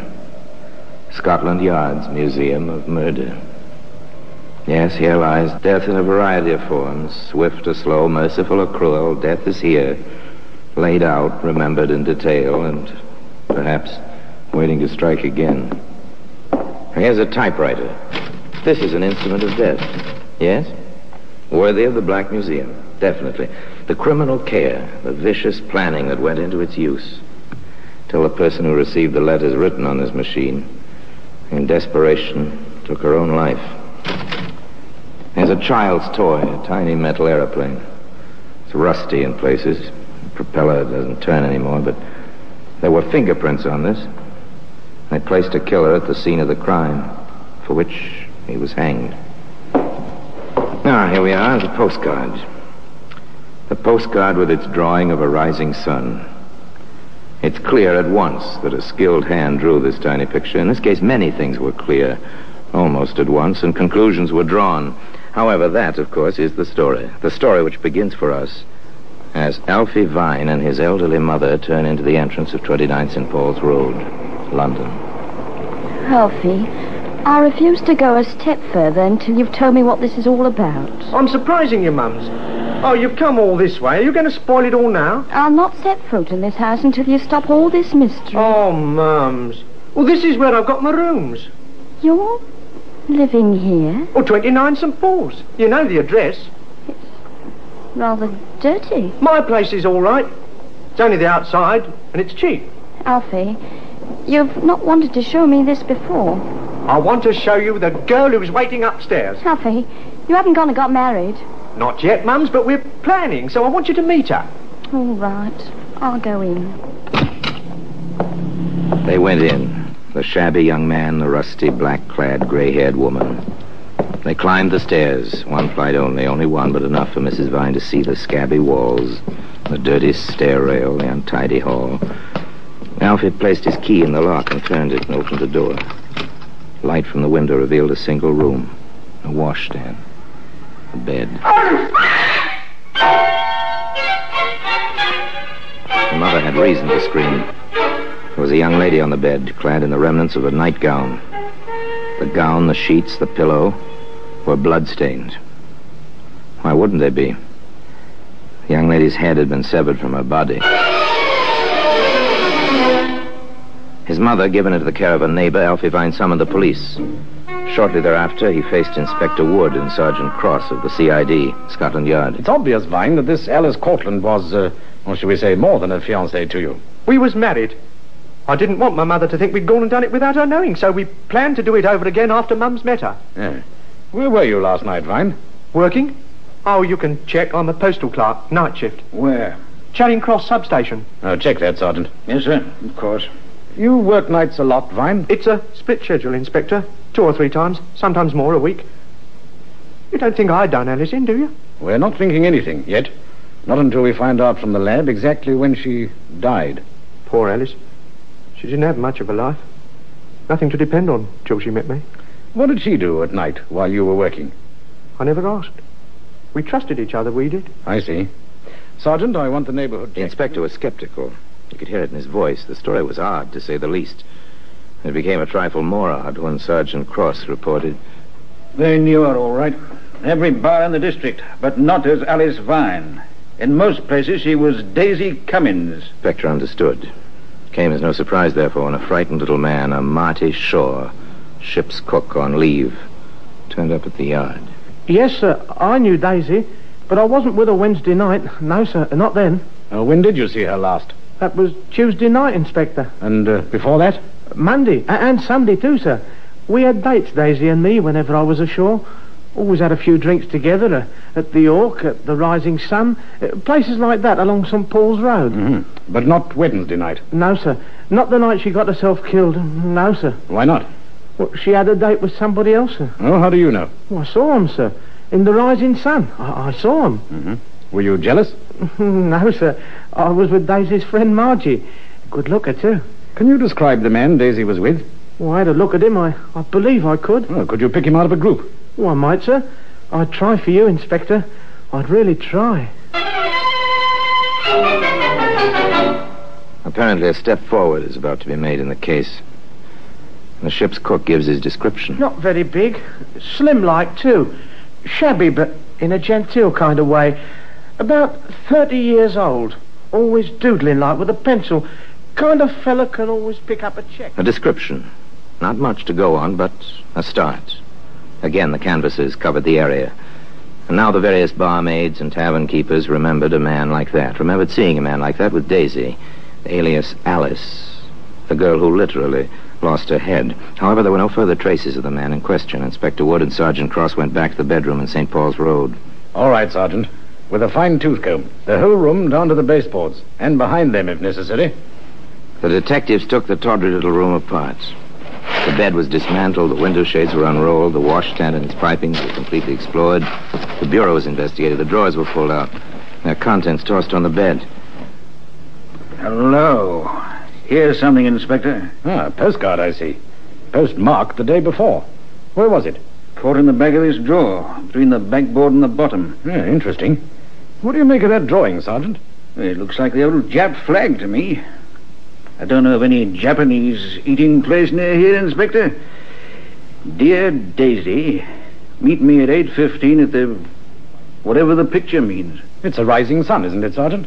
And there is a rising sun. Where that Shaw fellow saw her on Wednesday night. Yeah, rather well drawn. Almost a skilled hand. An artist, maybe? Maybe. Possibly the killer as well.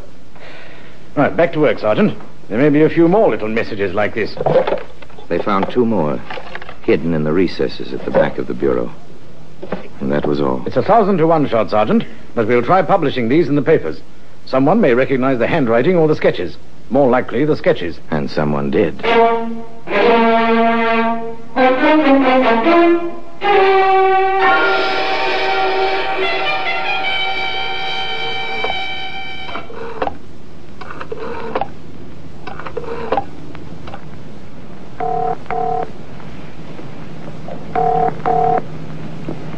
Hello? Larry? This is May. May, this is wonderful. Is it, Larry? Of course it is. Then why haven't I heard from you in weeks? After we had our quarrel, dear, I thought a certain beautiful model was pretty well through with a certain artist. I should be. But you're not? Larry, have you seen today's newspapers? No. Why? It's quite simple. A girl you'd been sending postcards to was murdered Wednesday night. How do you know I sent her cards? They're in the paper with drawings. I know your style, even in the paper. I should be flattered, I guess. I'm not. Larry, the police want to know who sent those cards. May, will you believe me when I tell you I never killed anyone? I believe you. I know you. Then, for old time's sake, will you help me? I'm in trouble, May. Real trouble. What would you want me to do, Harry? If anyone asks you, anyone at all, will you say we were together from 10:30 on Wednesday night? For how long? An hour or so. Then you went to Earl's Court and I went to King's Cross. Will you? Were you with her? Does it matter, May? No, not anymore, I suppose. Then try to remember, May, please. 10:30, Earl's Court, King's Cross. May Hester, artist model, once upon a time in love with an artist named Larry, and now asked to provide an alibi. In fact, asked to provide an alibi which might never be needed. May Hester lived with what she knew for a day or so, and then, half reluctantly, her feet and her conscience took her to an office in the old building on the Thames. I understand your position, Miss Hester.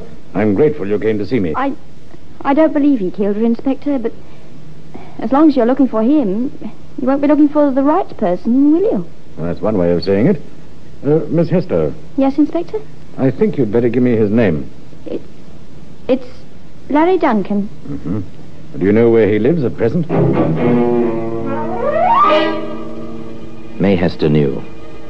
She gave Inspector Wood an address on London's western edge. She left the environs of Scotland Yard.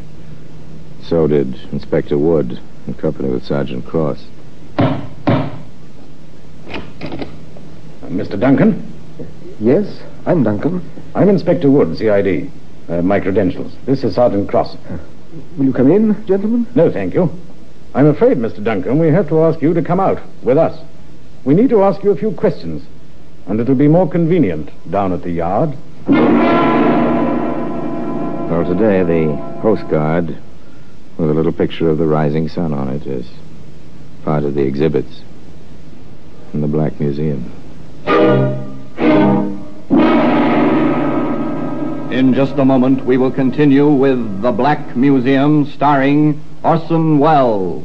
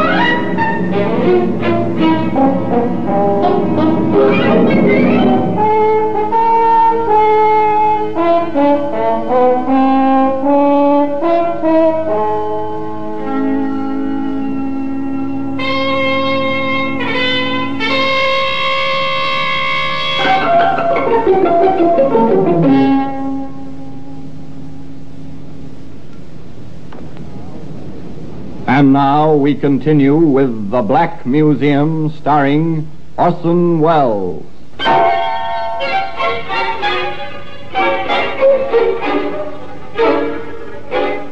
Larry Duncan was held on suspicion of murder. The inspector was convinced of his guilt.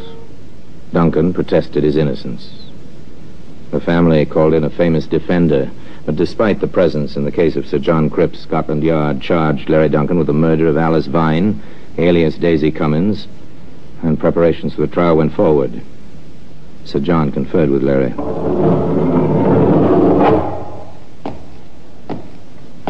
How are you, my boy? Very well, sir. Does my prison palace show as yet? Not yet. I like your confidence, Larry. I didn't kill the woman, sir. However, you were seen with her that night. A man, a sailor, I believe, who had been with her the 3 nights previous, saw you both together in the, Rising Sun. That's why I asked May to say we'd been together after 10:30 that night. Well, they have another witness, a tram conductor, who states he saw you leave that house at 5 in the morning. He couldn't have seen me. I take your word, but will a jury after that false alibi? I'll have to take my chances on that, I guess. Well, we'll see. Perhaps a little further investigation may bring a few more facts to light.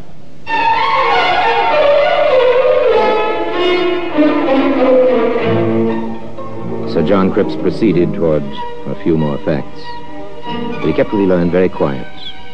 Not until the trial itself did he reveal his strategy, or the evidence he expected to produce. In fact, the first move came sometime after Inspector Wood and Sergeant Cross had placed the police case in the record. The tram conductor, one Charles Powers, was on the witness stand. And are you certain, Mr. Powers, that the prisoner in the dock is the man you saw leaving 29 St. Paul's Road that morning? I am that, sir. Positive. How, Mr. Powers? By his walk, sir. He has a kind of free-swinging stride. Thank you. You may cross-examine. Thank you. Mr. Powers, let me refresh my memory. You have said the weather that tragic morning was drizzly. Yeah, I did say so. It was. Thank you. And that you saw the man quite clearly by the light of a lamppost. Yes, sir, that's correct. And further, that you heard a church clock in the vicinity strike 5. I did. My lord, I offer in evidence as a rebuttal of this man's testimony the reports duly attested of the electric light company servicing that district, which contains the record that the street lights were extinguished that morning at 4:37 a.m. This man could not have seen anyone by the light of a street lamp. Mark it for evidence. And if it please the court, I have here the duly attested records of the London Weather Bureau. Not one drop of rain fell anywhere in London that morning. Mark that for evidence. Thank you, my lord. A skilled lawyer in action is a fine thing to watch, isn't it? Here was a witness, an important witness, completely demolished. His facts called in question and his responsibility torn to pieces. The prosecution suffered from that, naturally. They attempted to regain their loss with Marty Shaw, the ship's cook. In conclusion, Mr. Shaw, you identified the prisoner as the man who was with the victim the night of the murder? I did, sir. Thank you. Your witness. Thank you. Mr. Shaw, were you frightened when you heard of Miss Cummins' death? No. Why should I be? Why shouldn't you have been? After all, Mr. Shaw, by your own testimony, you spent Sunday, Monday, and Tuesday evenings with Miss Cummins. She was killed on Wednesday. Why shouldn't you have been frightened? You mean because I was the next man to the prisoner? Next man to the murderer, perhaps. Not next man to the prisoner. Maybe I was. You realized, didn't you, that your position might turn out to be unpleasant? Yes, I guess I did. And you discussed the matter with another lady friend of the deceased? What if I did? Nothing. Nothing at all. Except perhaps that from this woman you obtained a detailed description of a certain friend of Miss Cummins, and from that description you picked out the prisoner at an identification parade? Well, Mr. Shaw, answer me. Speak up, Mr. Shaw. The judge and the jury want to hear your answer. So do I. Yes, sir. I did that. Thank you, Mr. Shaw. That is all.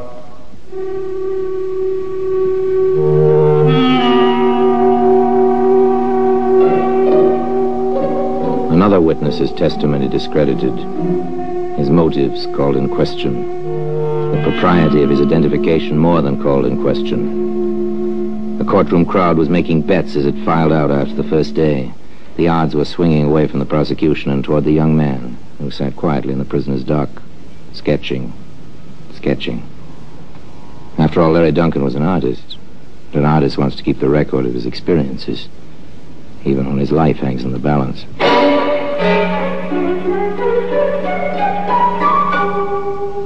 Next day, the prosecution called May Hester. Miss Hester, how did you learn of this crime? In the newspapers.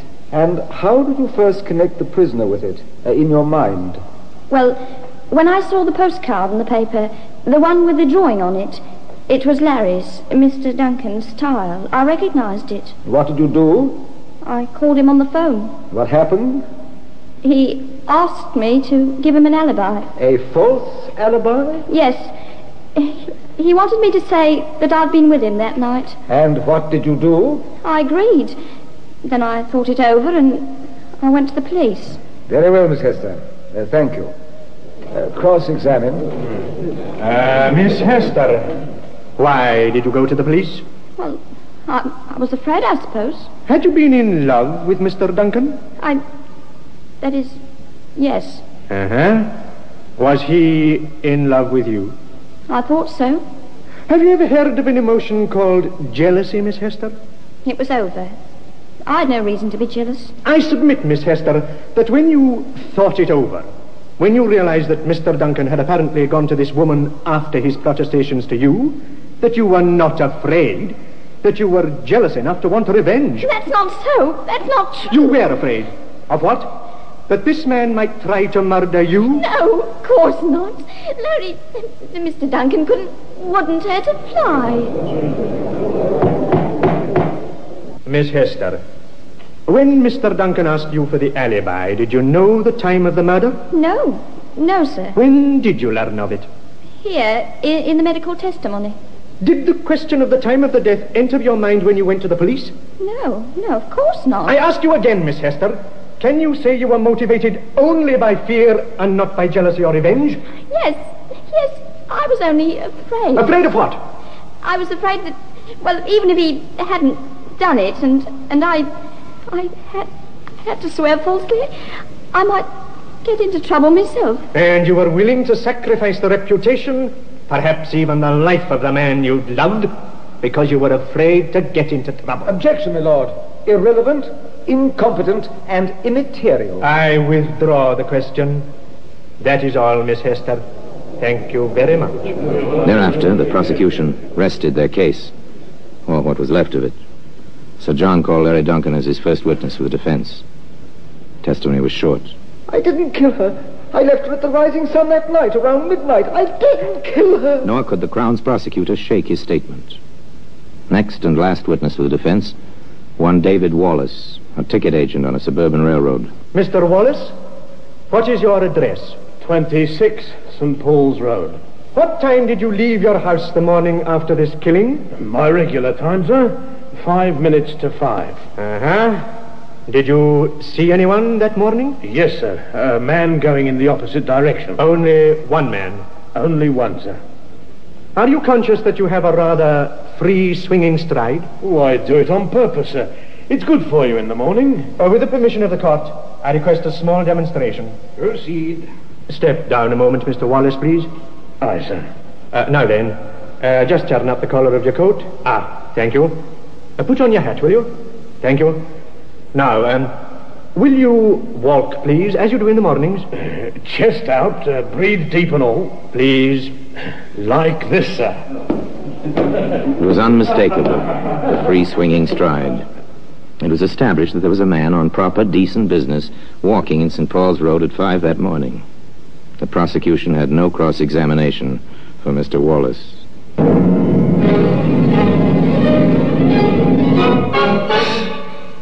The Crown summed up. Sir John summed up. The judge's charge was brief and to the point. In cases such as this, if there is any reasonable doubt in your minds, gentlemen of the jury, it is incumbent on you to give the prisoner the benefit of that doubt. At 8:30 the same evening, the jury filed back into the box. The clerk solemnly intoned the old question. Have you reached a verdict? We have. Again the clerk spoke. What is your verdict? We find the accused not guilty.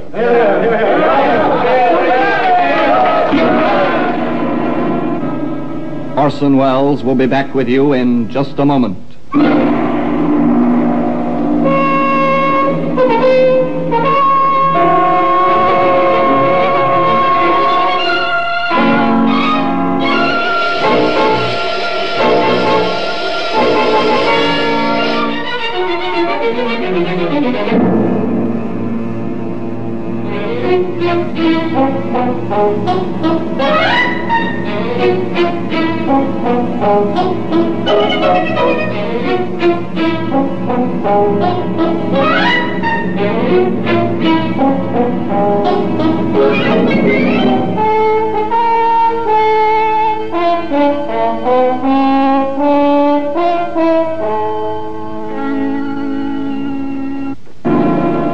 Today, that postcard, whatever it may mean with its rising sun, reposes in a place of honor in the Black Museum. Radio England, UK 11111. Beautiful, aren't they? Big eaters, too. But they don't get the most expensive cans. They're fed chunky mince morsels. Why? Well, take away the water from both and see. Mince morsels has more solid food than the most expensive large can. Good and nourishing for even the biggest dogs. Nice and moist, too. We recommend chunky mince morsels. More solid nourishment than the most expensive large can. George Walker, who worked on a farm not far from where Johannesburg stands today, was on his way to church one Sunday morning in March 1886 when he stumbled over a piece of protruding rock covered by grass. He knelt down to remove the cause of trouble and discovered the main reef conglomerate containing $10 billion worth of gold. Although he stumbled over the richest gold field in the world, Walker died in poverty, believe it or not. Radio England, UK 11111.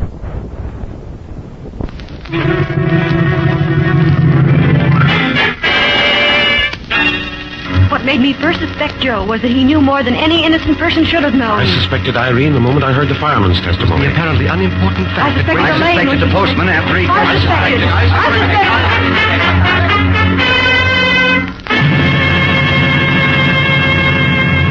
suspected. Listen to radio's newest, most interesting and thrilling program, Suspicion.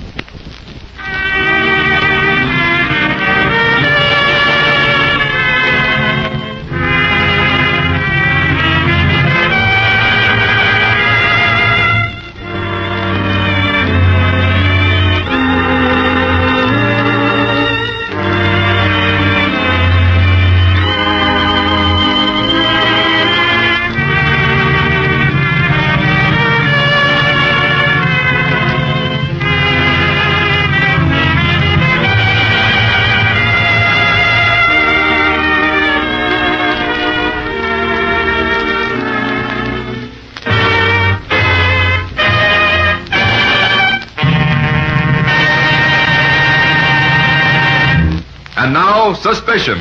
Somewhere in the drama about to be presented is a seemingly unimportant fact, a hidden clue that first casts suspicion on the ultimate culprit.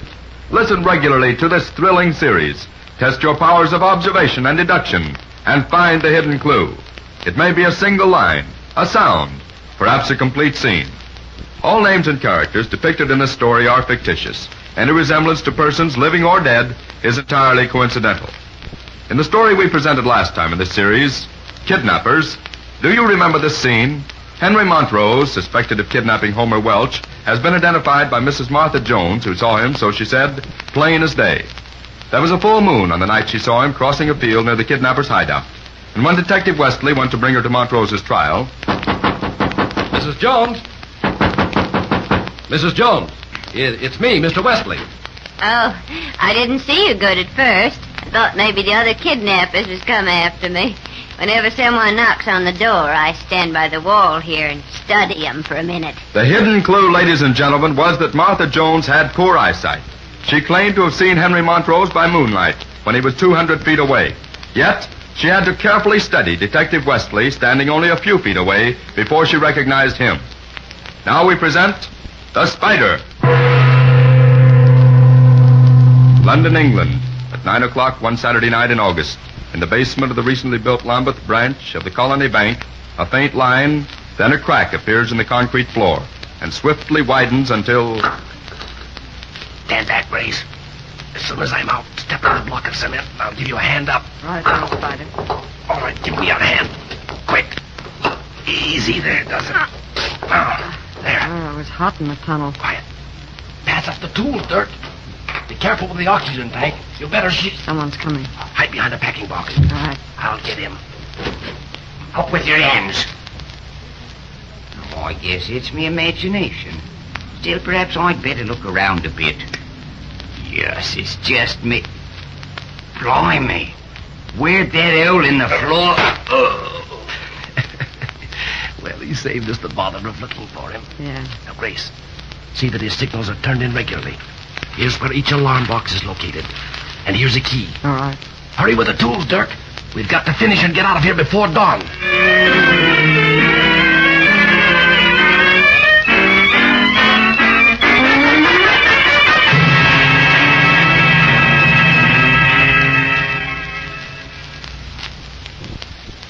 Well, Inspector Davis, the watchman is a total loss as far as information goes.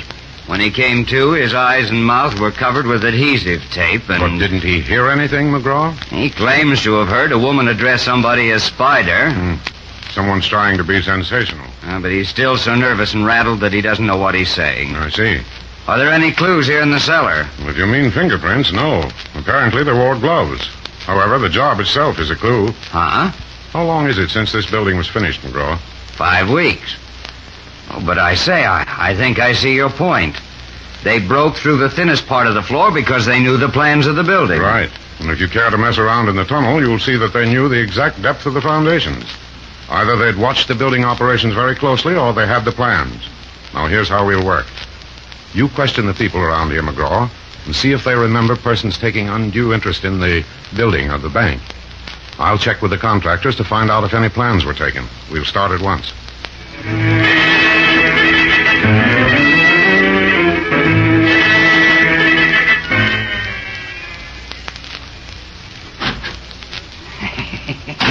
Well, good morning, Inspector, and what can I do for you? I understand you were one of the contractors of the Lambeth branch of the Colony Bank. That's right. I installed the plumbing. Are any of your plans missing? Well, the bank officials could tell you that, Inspector. They have all my plans and specifications. And I doubt if they were copied. You see, on work of that nature, I personally supervise my men. I never allow the plans out of my sight.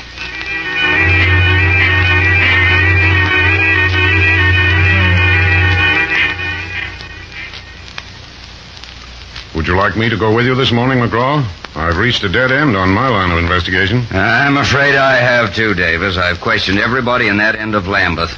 You've questioned the architects, contractors, and bankers, but no one remembers any person taking unusual interest in the building of the bank.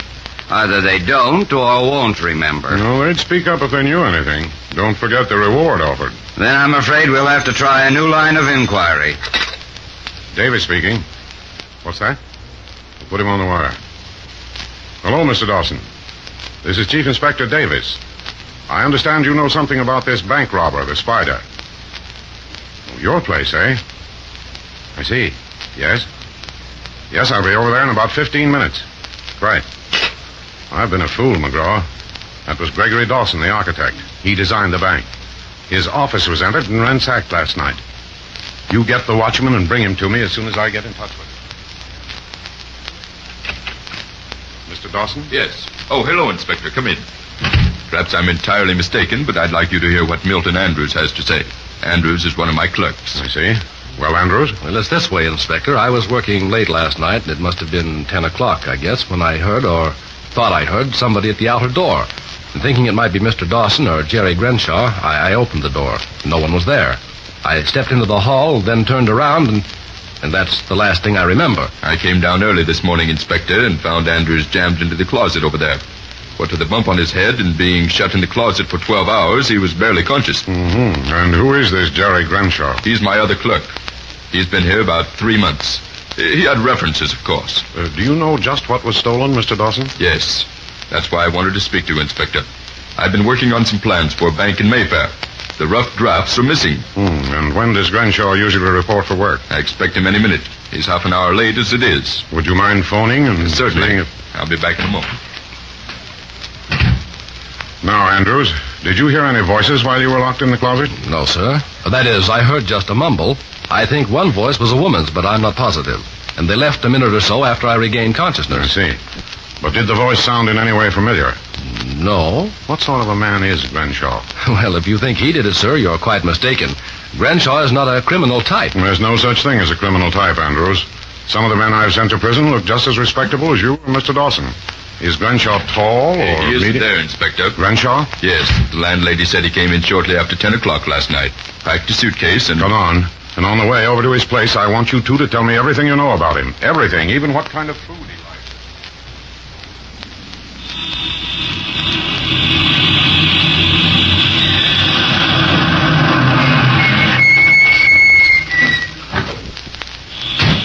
This is the place, Inspector. He had the corner room on the 3rd floor. Well, I'll do all the talking if you don't mind. Good morning. Good morning. What time did Mr. Grenshaw leave last night? I'm from Scotland Yard. Oh, so he's wanted by the police, is he? Well, last night, a few minutes after 10, he come here, packed his suitcase, and went right out. I seen him get into a yellow touring car. There was a woman driving it. Did he say where he was going? No, he just came in and left, sir. But I found this in his room this morning, I did. Let's see. Golden Swan Inn, Teffingham. I know the place, Inspector. It's a rather cheap hotel near Hastings in South Downs. I made the plans for a bank in Hastings not more than 8 months ago. Good Lord. Do you think that he's... If he's not the spider, he'll lead us to him. Come on, I'll need you two as witnesses.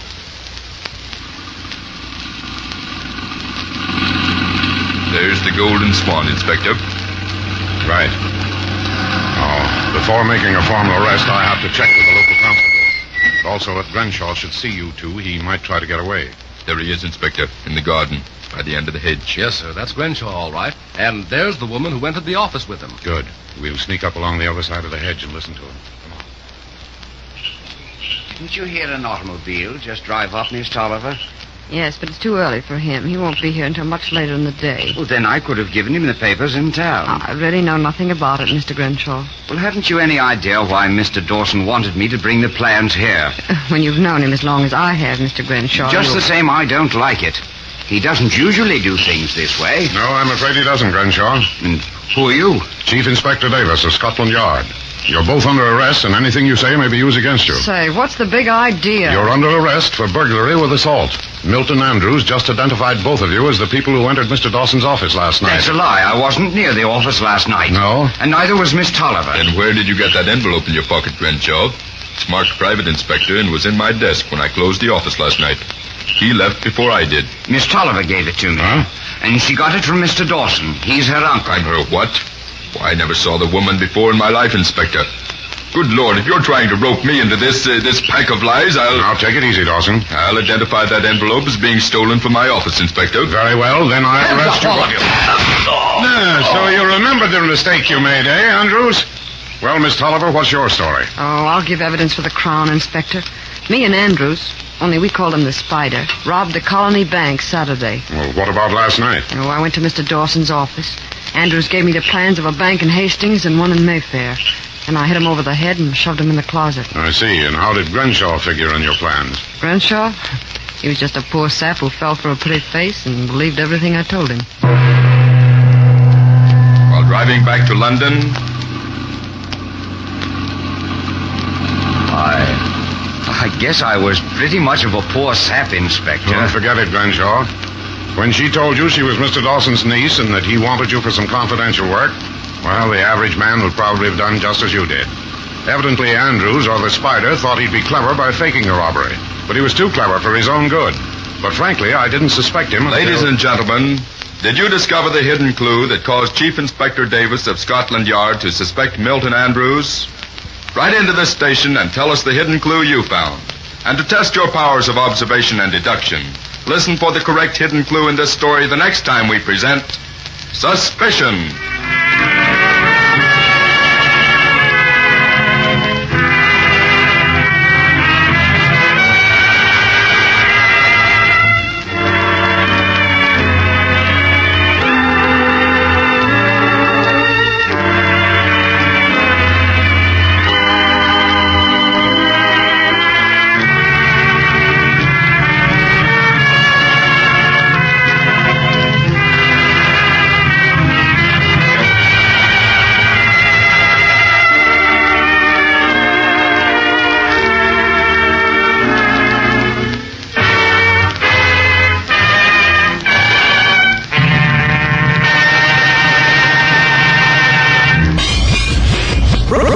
England, UK 11111. The oldest language in the world isn't spoken between one man and another. It's spoken between man and the elephant. It's the language of the Indian mahout, the professional elephant driver. In addressing the elephant, the mahout uses neither Hindi nor Arabic nor Persian, three of the oldest still-spoken languages. Rather, he speaks to his elephant in the language of the caveman, with which the first elephant was trained 50,000 years ago. Believe it or not.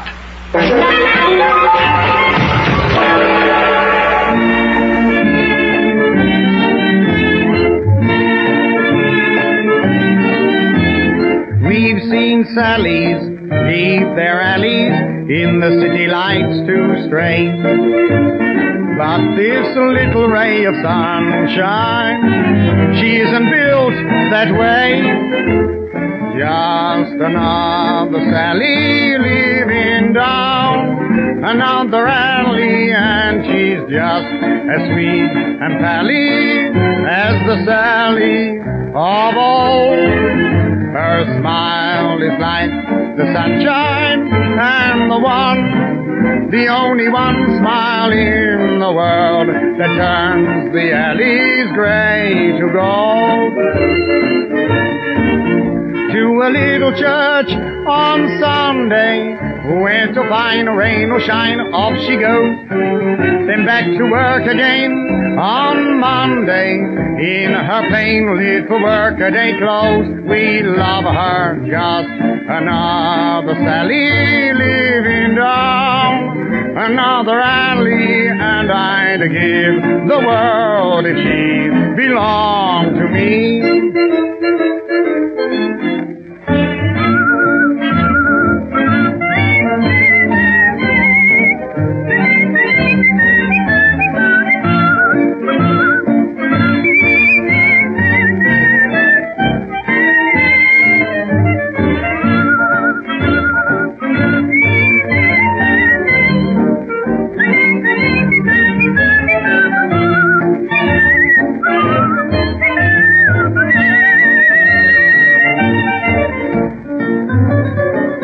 What do you think of that, lady? Haven't I proof? And how? Now get a load of this. That's it.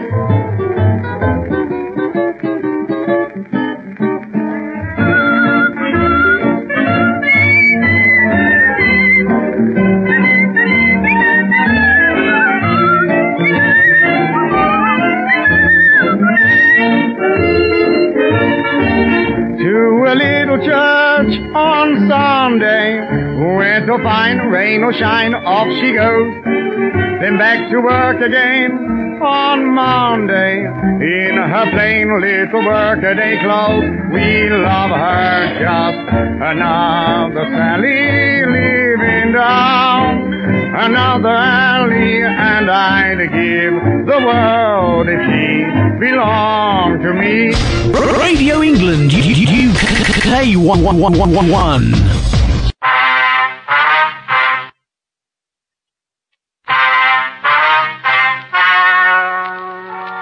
Ladies and gentlemen, the story you are about to hear is true. The names have been changed to protect the innocent. Dragnet.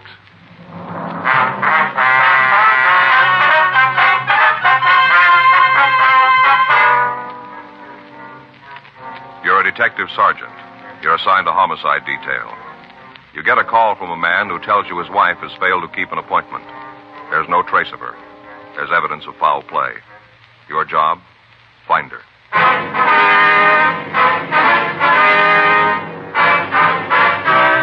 Dragnet, the documented drama of an actual crime. For the next 30 minutes, in cooperation with the Los Angeles Police Department, you will travel step by step on the side of the law through an actual case transcribed from official police files. From beginning to end, from crime to punishment, Dragnet is the story of your police force in action.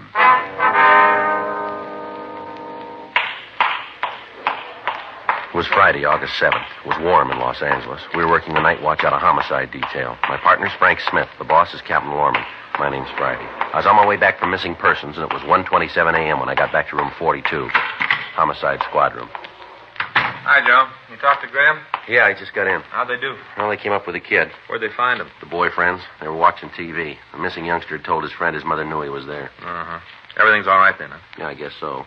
Graham said the kid's going to have to eat standing up for a few days. You know, it's a funny thing about parents. What do you mean? A thing like this happens and all they care about is getting their kids back. Mm-hmm. After a while, they begin to think about it and get sore. Doesn't make a lot of sense. You figured you got a couple of kids. Yeah, I guess it'd be the same way.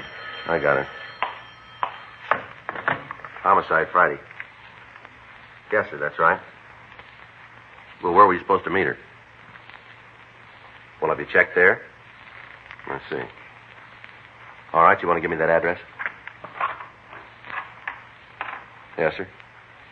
No, we'll be right out. Right. Goodbye, sir. We got one we better check here. Yeah? Bartender out on Normandy. Says his wife was supposed to meet him a half hour ago and she hasn't shown up. He called his house? Yeah, she's not there either. Says she's never been late before. Yeah, it's always the first time. Well, he doesn't think so. Huh? He thinks she's been kidnapped.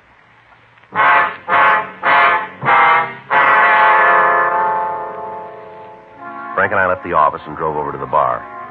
It was located on the corner of Normandy Avenue and Monroe Street. In the event the story we'd gotten on the phone was true and the woman had been kidnapped, we parked the car down the street and I walked back to the place. A couple of minutes later, Frank followed. We met the man who'd placed the call, George Cabot. We asked him to tell us what was wrong. Sure didn't waste any time getting here. You want to tell us what's happened? Yeah, my wife's gone. How do you mean? Ethel's disappeared. Well, when'd you see her last? This morning when I left the house. Have you talked to her since then? Yeah, at 12:55 tonight. She called here to tell me she was on the way down. Mm-hmm. Did she seem all right then? Yeah, as far as I could tell. Possible that she might have stopped at one of the neighbors? Well, I thought about that, too, but I checked. None of them have seen her. You called your home, Annie. Yeah, I didn't get any answer. I tell you, something's happened to Ethel. I'm about to blow my cork not knowing what it is. Well, maybe she's still at the house and didn't hear the phone ring. Yeah, I figured that, too. Maybe that's her. Hello. Ethel, what? No, this is Cabot's Bar and Grill. Yes, ma'am. Who? No, I didn't see him tonight. No, I'm sure. Yeah, I'd know him. No, lady, I'm not lying for him. He isn't here. Yeah, if I see him, I will. Yeah, good night. Wasn't her. Yeah. Woman's in the same fix I'm in, only she can't find her husband. Cabot? Yes, sir. I hope you won't be offended by this, but does your wife drink? You mean you think she stopped at some bar and got gassed up and just didn't show up? Is that what you mean? No, that's not exactly what I meant. I just asked if your wife drank. Well, you got it all wrong. Ethel has a martini once in a while before dinner, but if she wanted to drink any more than that, she could come down here and I'd pour for her. All right. It's a question we have to ask. You understand that? Just as long as you don't think that Ethel's a lush, because she isn't. You said you checked your house, huh? Yeah, when she didn't show up, I waited a while, and then I got worried and called Mrs. Lawrence. She's the lady next door. Mm-hmm. Asked her if she'd seen Ethel. Yeah. She said my wife had been over there all evening. They were playing that baseball game, line drive, you know, with the cards. I don't think I know it. It's a new game. Anyway, they played that for a while, and then they watched the television, and at 12:30, Ethel said she had to come down and meet me. Mrs. Lawrence said she left the house then and drove away. Mm-hmm. This neighbor's kind of bubble-headed, you know. She's not real bright about things, so I thought that maybe Ethel had gotten sick and couldn't answer the phone when I called. Yeah. I called a cab and went home. The car was gone, so was Ethel. I checked the whole house and the yard. Not a sign of her. Looked in the front closet, too. Her coat was gone. I'm sure she'd left the house. Mm-hmm. I had the cab driver come back to the bar the same way that Ethel always drives it. I thought maybe there was an accident or something. If there was, I'd be able to see it. You know, people are cops. Yeah, I understand. Wasn't anything. Does she always come down here at night? Regular as clockwork. Never misses. Excuse me. Yeah, sure. Hello. Yeah. No, I remember. No, ma'am, I haven't seen it. Look, lady, I got my own troubles. I'm not trying to cover up for your husband. Well, it doesn't make any difference to me or not what you think. He isn't here. Okay, that's fine with me. He never ran up more than a 30-cent tab anyway. And even then, he ate all the peanuts on the bar, and you tell him I said so. Yeah, good night. Real crackpot. You were saying that your wife made it a practice to come down here, is that right? That's right. You see, our boy was killed in the Pacific 5 years ago, our only kid. We both took it pretty hard. It got on Ethel's nerves sitting around the house by herself, so she'd drive down to pick me up. Get here a little early and help me with the cleanup. Yes, sir. Called at 12:55 to say she was leaving, walk in the door at 1:05. Didn't vary more than a minute either way. Mm-hmm. Depend on the light at the corner of Denmore and Santa Monica. If she makes it green, it's 1:04 when she walks in. Otherwise, she's a minute later. I see. Does she always call before she leaves the house? I can walk over to the phone at 5:01 and pick it up. Know she's going to be on the other end. Has your wife been in good mental spirits lately, do you know? How do you mean? Well, I mean, has there been anything on her mind? Anything that worried her more than usual? No, she didn't say anything. If there was, I'd have been able to tell. Is there any special reason why you think she's been kidnapped? Just that she's gone. It isn't like Ethel to do something like this. I know it's not her idea. Never done anything like this before, then? No? Do you have a picture of her we could have? Sure, I got one in my wallet. Probably that woman again. Hello, look, I haven't seen you. What? Now, look, don't you try that with me. No, I don't. If you hurt her, I'll make you sorry the rest of your life. Hello? Hello? Cabot? Cabot. What? What's the matter? Nothing. I guess I made a mistake about the whole thing. How do you mean that? I guess nothing's happened to Ethel. Just forget I called you about it. Is that the way you want it? Yeah, I'm sorry to cause you all the trouble. I'd like to buy you a drink if I can. No, thanks. Sorry about the whole thing. You want to tell us what they said? Who? Party on the phone there. I don't want to talk about anything. You're not going to help your wife that way. Now, what'd they ask for? Look, I told you guys it was all a mistake. Now, why not let it go at that? How about the picture you were going to give us? There's no reason for it. The whole thing's a goof-up. The way you talked on the phone didn't make it sound that way. All right, she's gone. Those are the people who have her. They asked for money? No. They said for me to sit tight and not to tell anybody or they'd kill Ethel. I'm going to do like they say. You're taking a big responsibility on yourself, Cabot. Maybe so, but she's my wife. This is a big city. It's going to be a little tough for us to find the kidnappers without your help. Not so bad. How do you mean that? I got an idea who they are. It isn't going to be too hard to find out. You go out on a limb and you may give your wife more trouble than help. Ethel's my wife. You're not going to let us help you then, huh? No, and I don't want to go over it anymore. I got the only stake in this anyway. Well, you're wrong about that. What? What about your wife?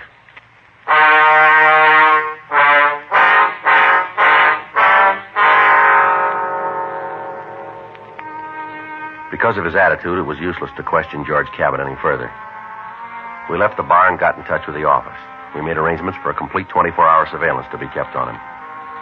In most cases of this type, the kidnappers usually demand that the victim's friends or relatives stay away from law enforcement agencies. They do this to stall for time. Statistics prove that in the vast majority of cases, the victim's fate was decided long before the kidnapping occurred. It never is the intent of any officer to endanger the life of a kidnapped victim, but at the same time, it is necessary for them to have all available information so that they can move rapidly when the case does break. In an effort to gain more information on the missing woman, Frank and I went over to see the victim's next-door neighbor. She identified herself as Carol Lawrence and asked us into the house. I'm not sure this is quite proper, you know. What's that, Miss Lawrence? A couple of men in my house at this hour, especially with me in my bathrobe. Oh, I'm sure the neighbors will understand. Oh, I hope so. A couple of real gabby ones from the street, you know. Mm-hmm. Big mouths. Yes, ma'am. Guess you being policeman, it's all right, you think? Yes, ma'am. Okay, then. What do you want to know? When did you see Miss Cabot last? You mean Ethel? That's right. I saw her tonight. Why? What time did she leave? Well, I guess it was about 12:30. Say where she was going? Didn't have to. What do you mean? Ethel only goes one place that time of night. Yeah. Down to pick up George.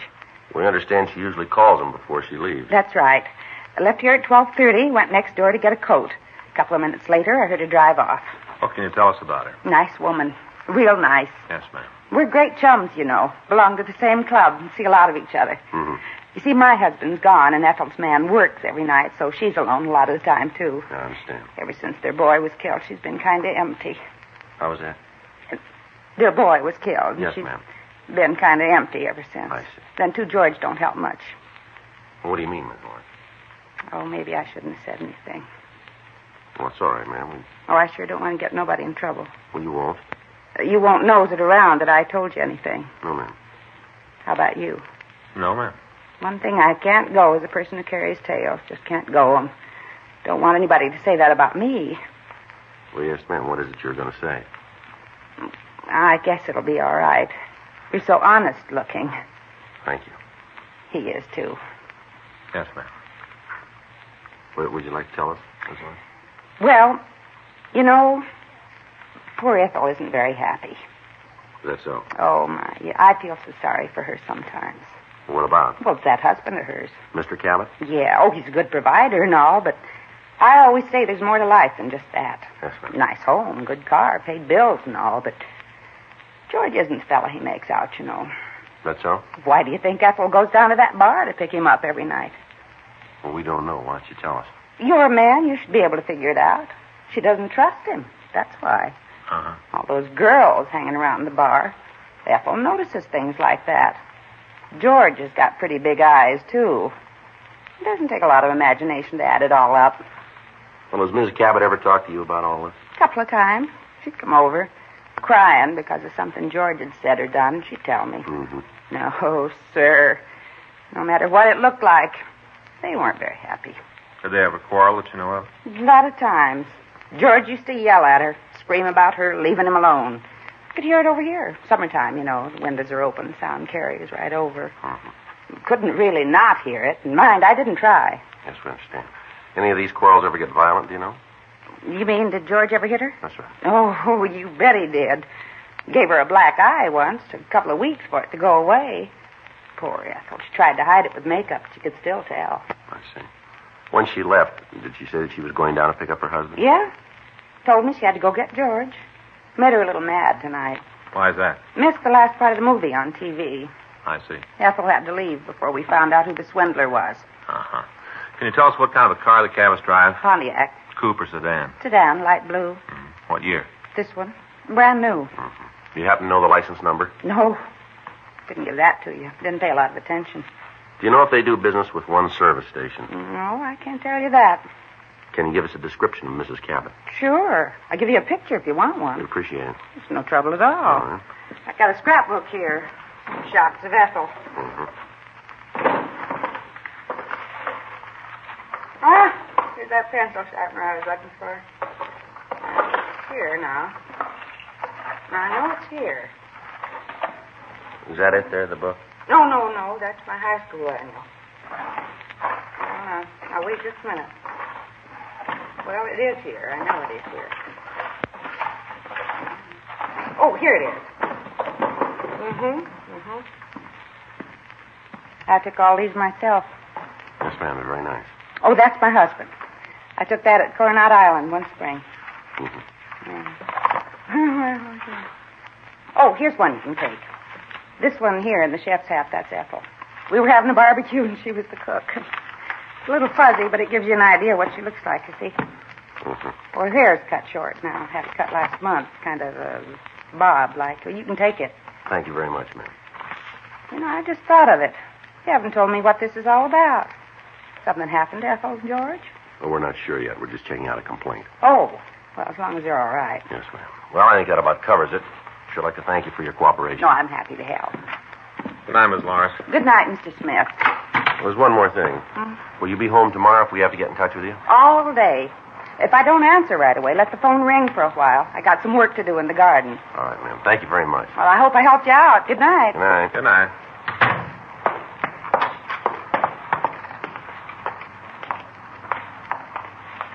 What do you think? I don't know. The way she tells it, something's out of line, isn't it? Well, Cabot seemed to be pretty upset when he got that phone call. There's only one big trouble with that. What do you mean? Maybe that's what he wanted us to think.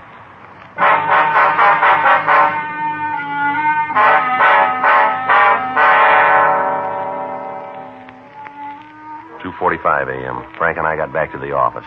We ran the names George and Ethel Cabot through R&I, but we found no record on them.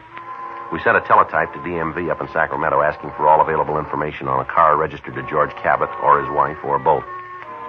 Frank went over to the business office to see if the men in the units that were keeping Cabot under surveillance had reported in.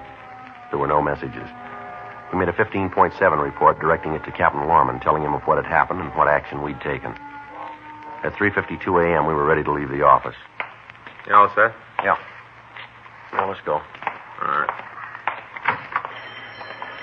I get it. Make it fast, huh? Homicide, Friday. Where? Yeah.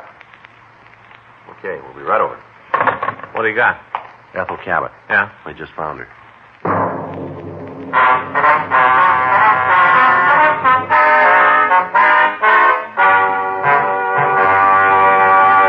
You are listening to Dragnet, the authentic story of your police force in action.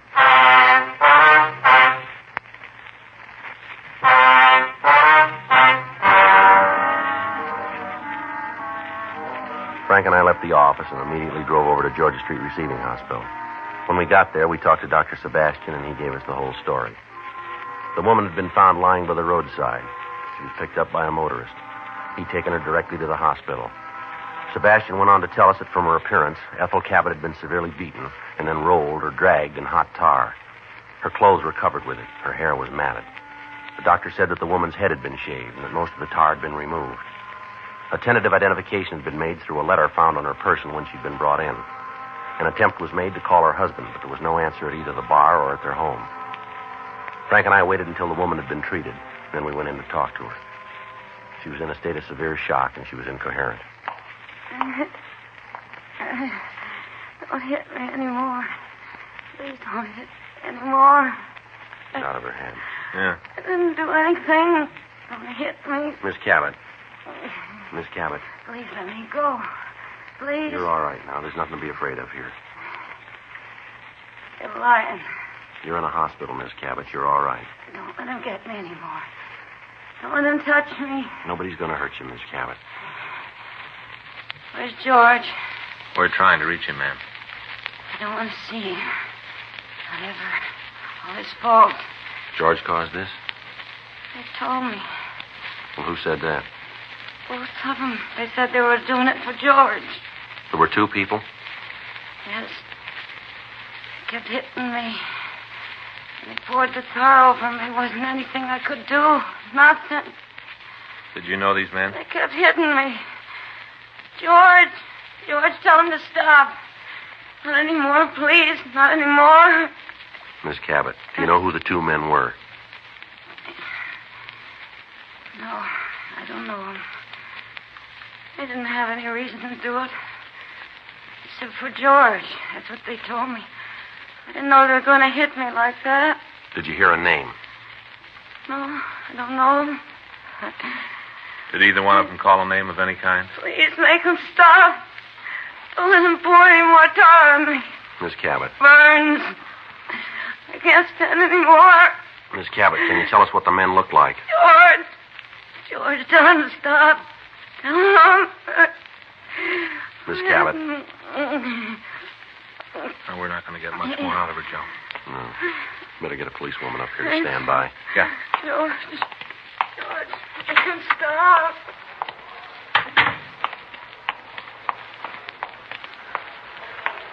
Joe? Yeah, Dave. While you were talking, the Cabot woman call came in for you to get in touch with the business office. Okay, Dave, right away.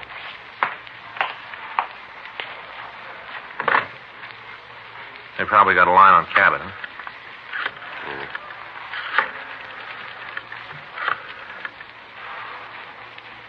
Hello, this Friday. When? Okay, we're leaving right now. Right, bye. Well, that really tears it. What's that? They just lost the tail on Cabot.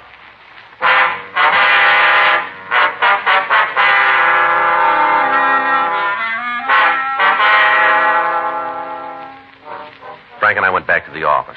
We got in touch with the unit who'd been assigned to keep Cabot under surveillance. They told us that the man had gone downtown and had entered an all-night movie. In the darkness, he managed to get away. A team of men was sent out to his house, but he hadn't returned. A stakeout was set up on it. A check of his bar failed to yield any additional information as to his whereabouts. A local broadcast was sent out to all units asking that they be on the lookout for the man. If he was found, he was to be taken into custody, and we were to be notified immediately. 6:45 a.m. Frank and I checked out of the office, and we went home to shave and change our clothes. At 8:15 a.m., we got back to homicide. There was somebody waiting to see us. You want to see us? Are you Friday and Smith? That's right. I'm Arnold Leffer. I got something to tell you. All right. You heard from Cabot? No. Oh, I figured maybe he'd call you. You know him? Yeah, I work for him. Help out in this place. You heard from him? Yeah, this morning. He called me at home. Did he say where he was? No, but I think he'd been drinking. He sounded like it. Yeah. It was either that or he was mad, one or the other. Is that right? Yeah, last time I heard him talk like he did this morning was when he had that beef in the bar about a week ago. What was that all about? Oh, a couple of guys thought they were pretty rough, tried to prove it to George. Yeah. Well, he cleaned up the place with him. What caused that beef? Well, they started to get loud with a couple of girls in the place. George told them to quiet down. They didn't do it, so he told them to get out. Yeah. They didn't want to go, and they tried to put the muscle on George, but they tried it with the wrong guy. George really showed them. That's all? Oh, yeah. Bounced them both right out in the street. Guys were pretty sore about it. When did this happen? About a week ago. I don't remember the exact date. Mm-hmm. They were pretty sore. Told George they'd find some way to get even with him. I get it. Homicide, Friday. He's not here right now. Can I take a message? Mm-hmm. Yes, ma'am. No, he's not working today. Yes, ma'am. Well, if you give me your number, I'll have him call when he gets in. All right. That's 98. Yes, ma'am. No, it's right in the message book. No, he'll see it. That's right. Yes, ma'am. Mm-hmm. No, he'll look at the book when he comes in. No, the first thing. You bet. Well, you're more than welcome. Yes, ma'am. Bye. You know these two men? Yeah, I've seen them a couple times around the bar. You know their names? Well, one of them's called Jack something or other. I don't know the last part. How about the other one? I can't do you any good there. You know where we can find them? Yeah, that's one of the reasons I come in here. I want to tell you what George said to me. Yeah. Well, he said he found out who kidnapped Ethel, told me he was going to get him. He mentioned this Jack, figured it was the same guy. Where can we find him? Well, there's a rooming house over on 7th. I can show you. Well, let's go. Look, there's something else, though. What's that? Well, I was at the bar when George called, and after I talked to him, I checked around. Yeah. His gun's gone.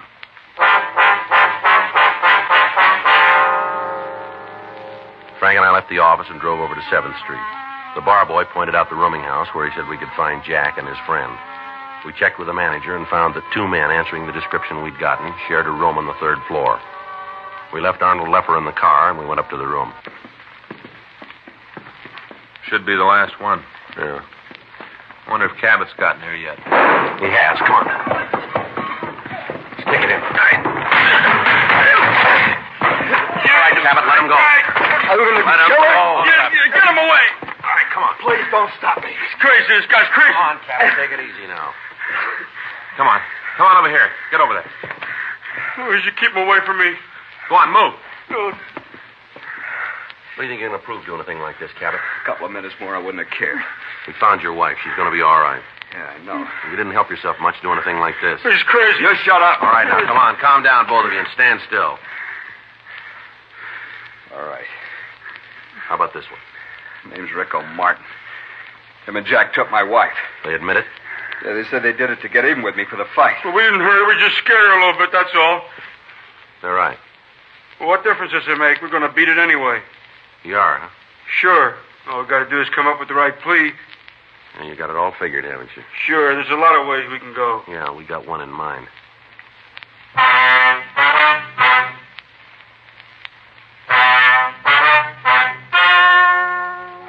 The story you have just heard is true. The names were changed to protect the innocent. On December 14th, trial was held in Department 98, Superior Court of the State of California, in and for the County of Los Angeles.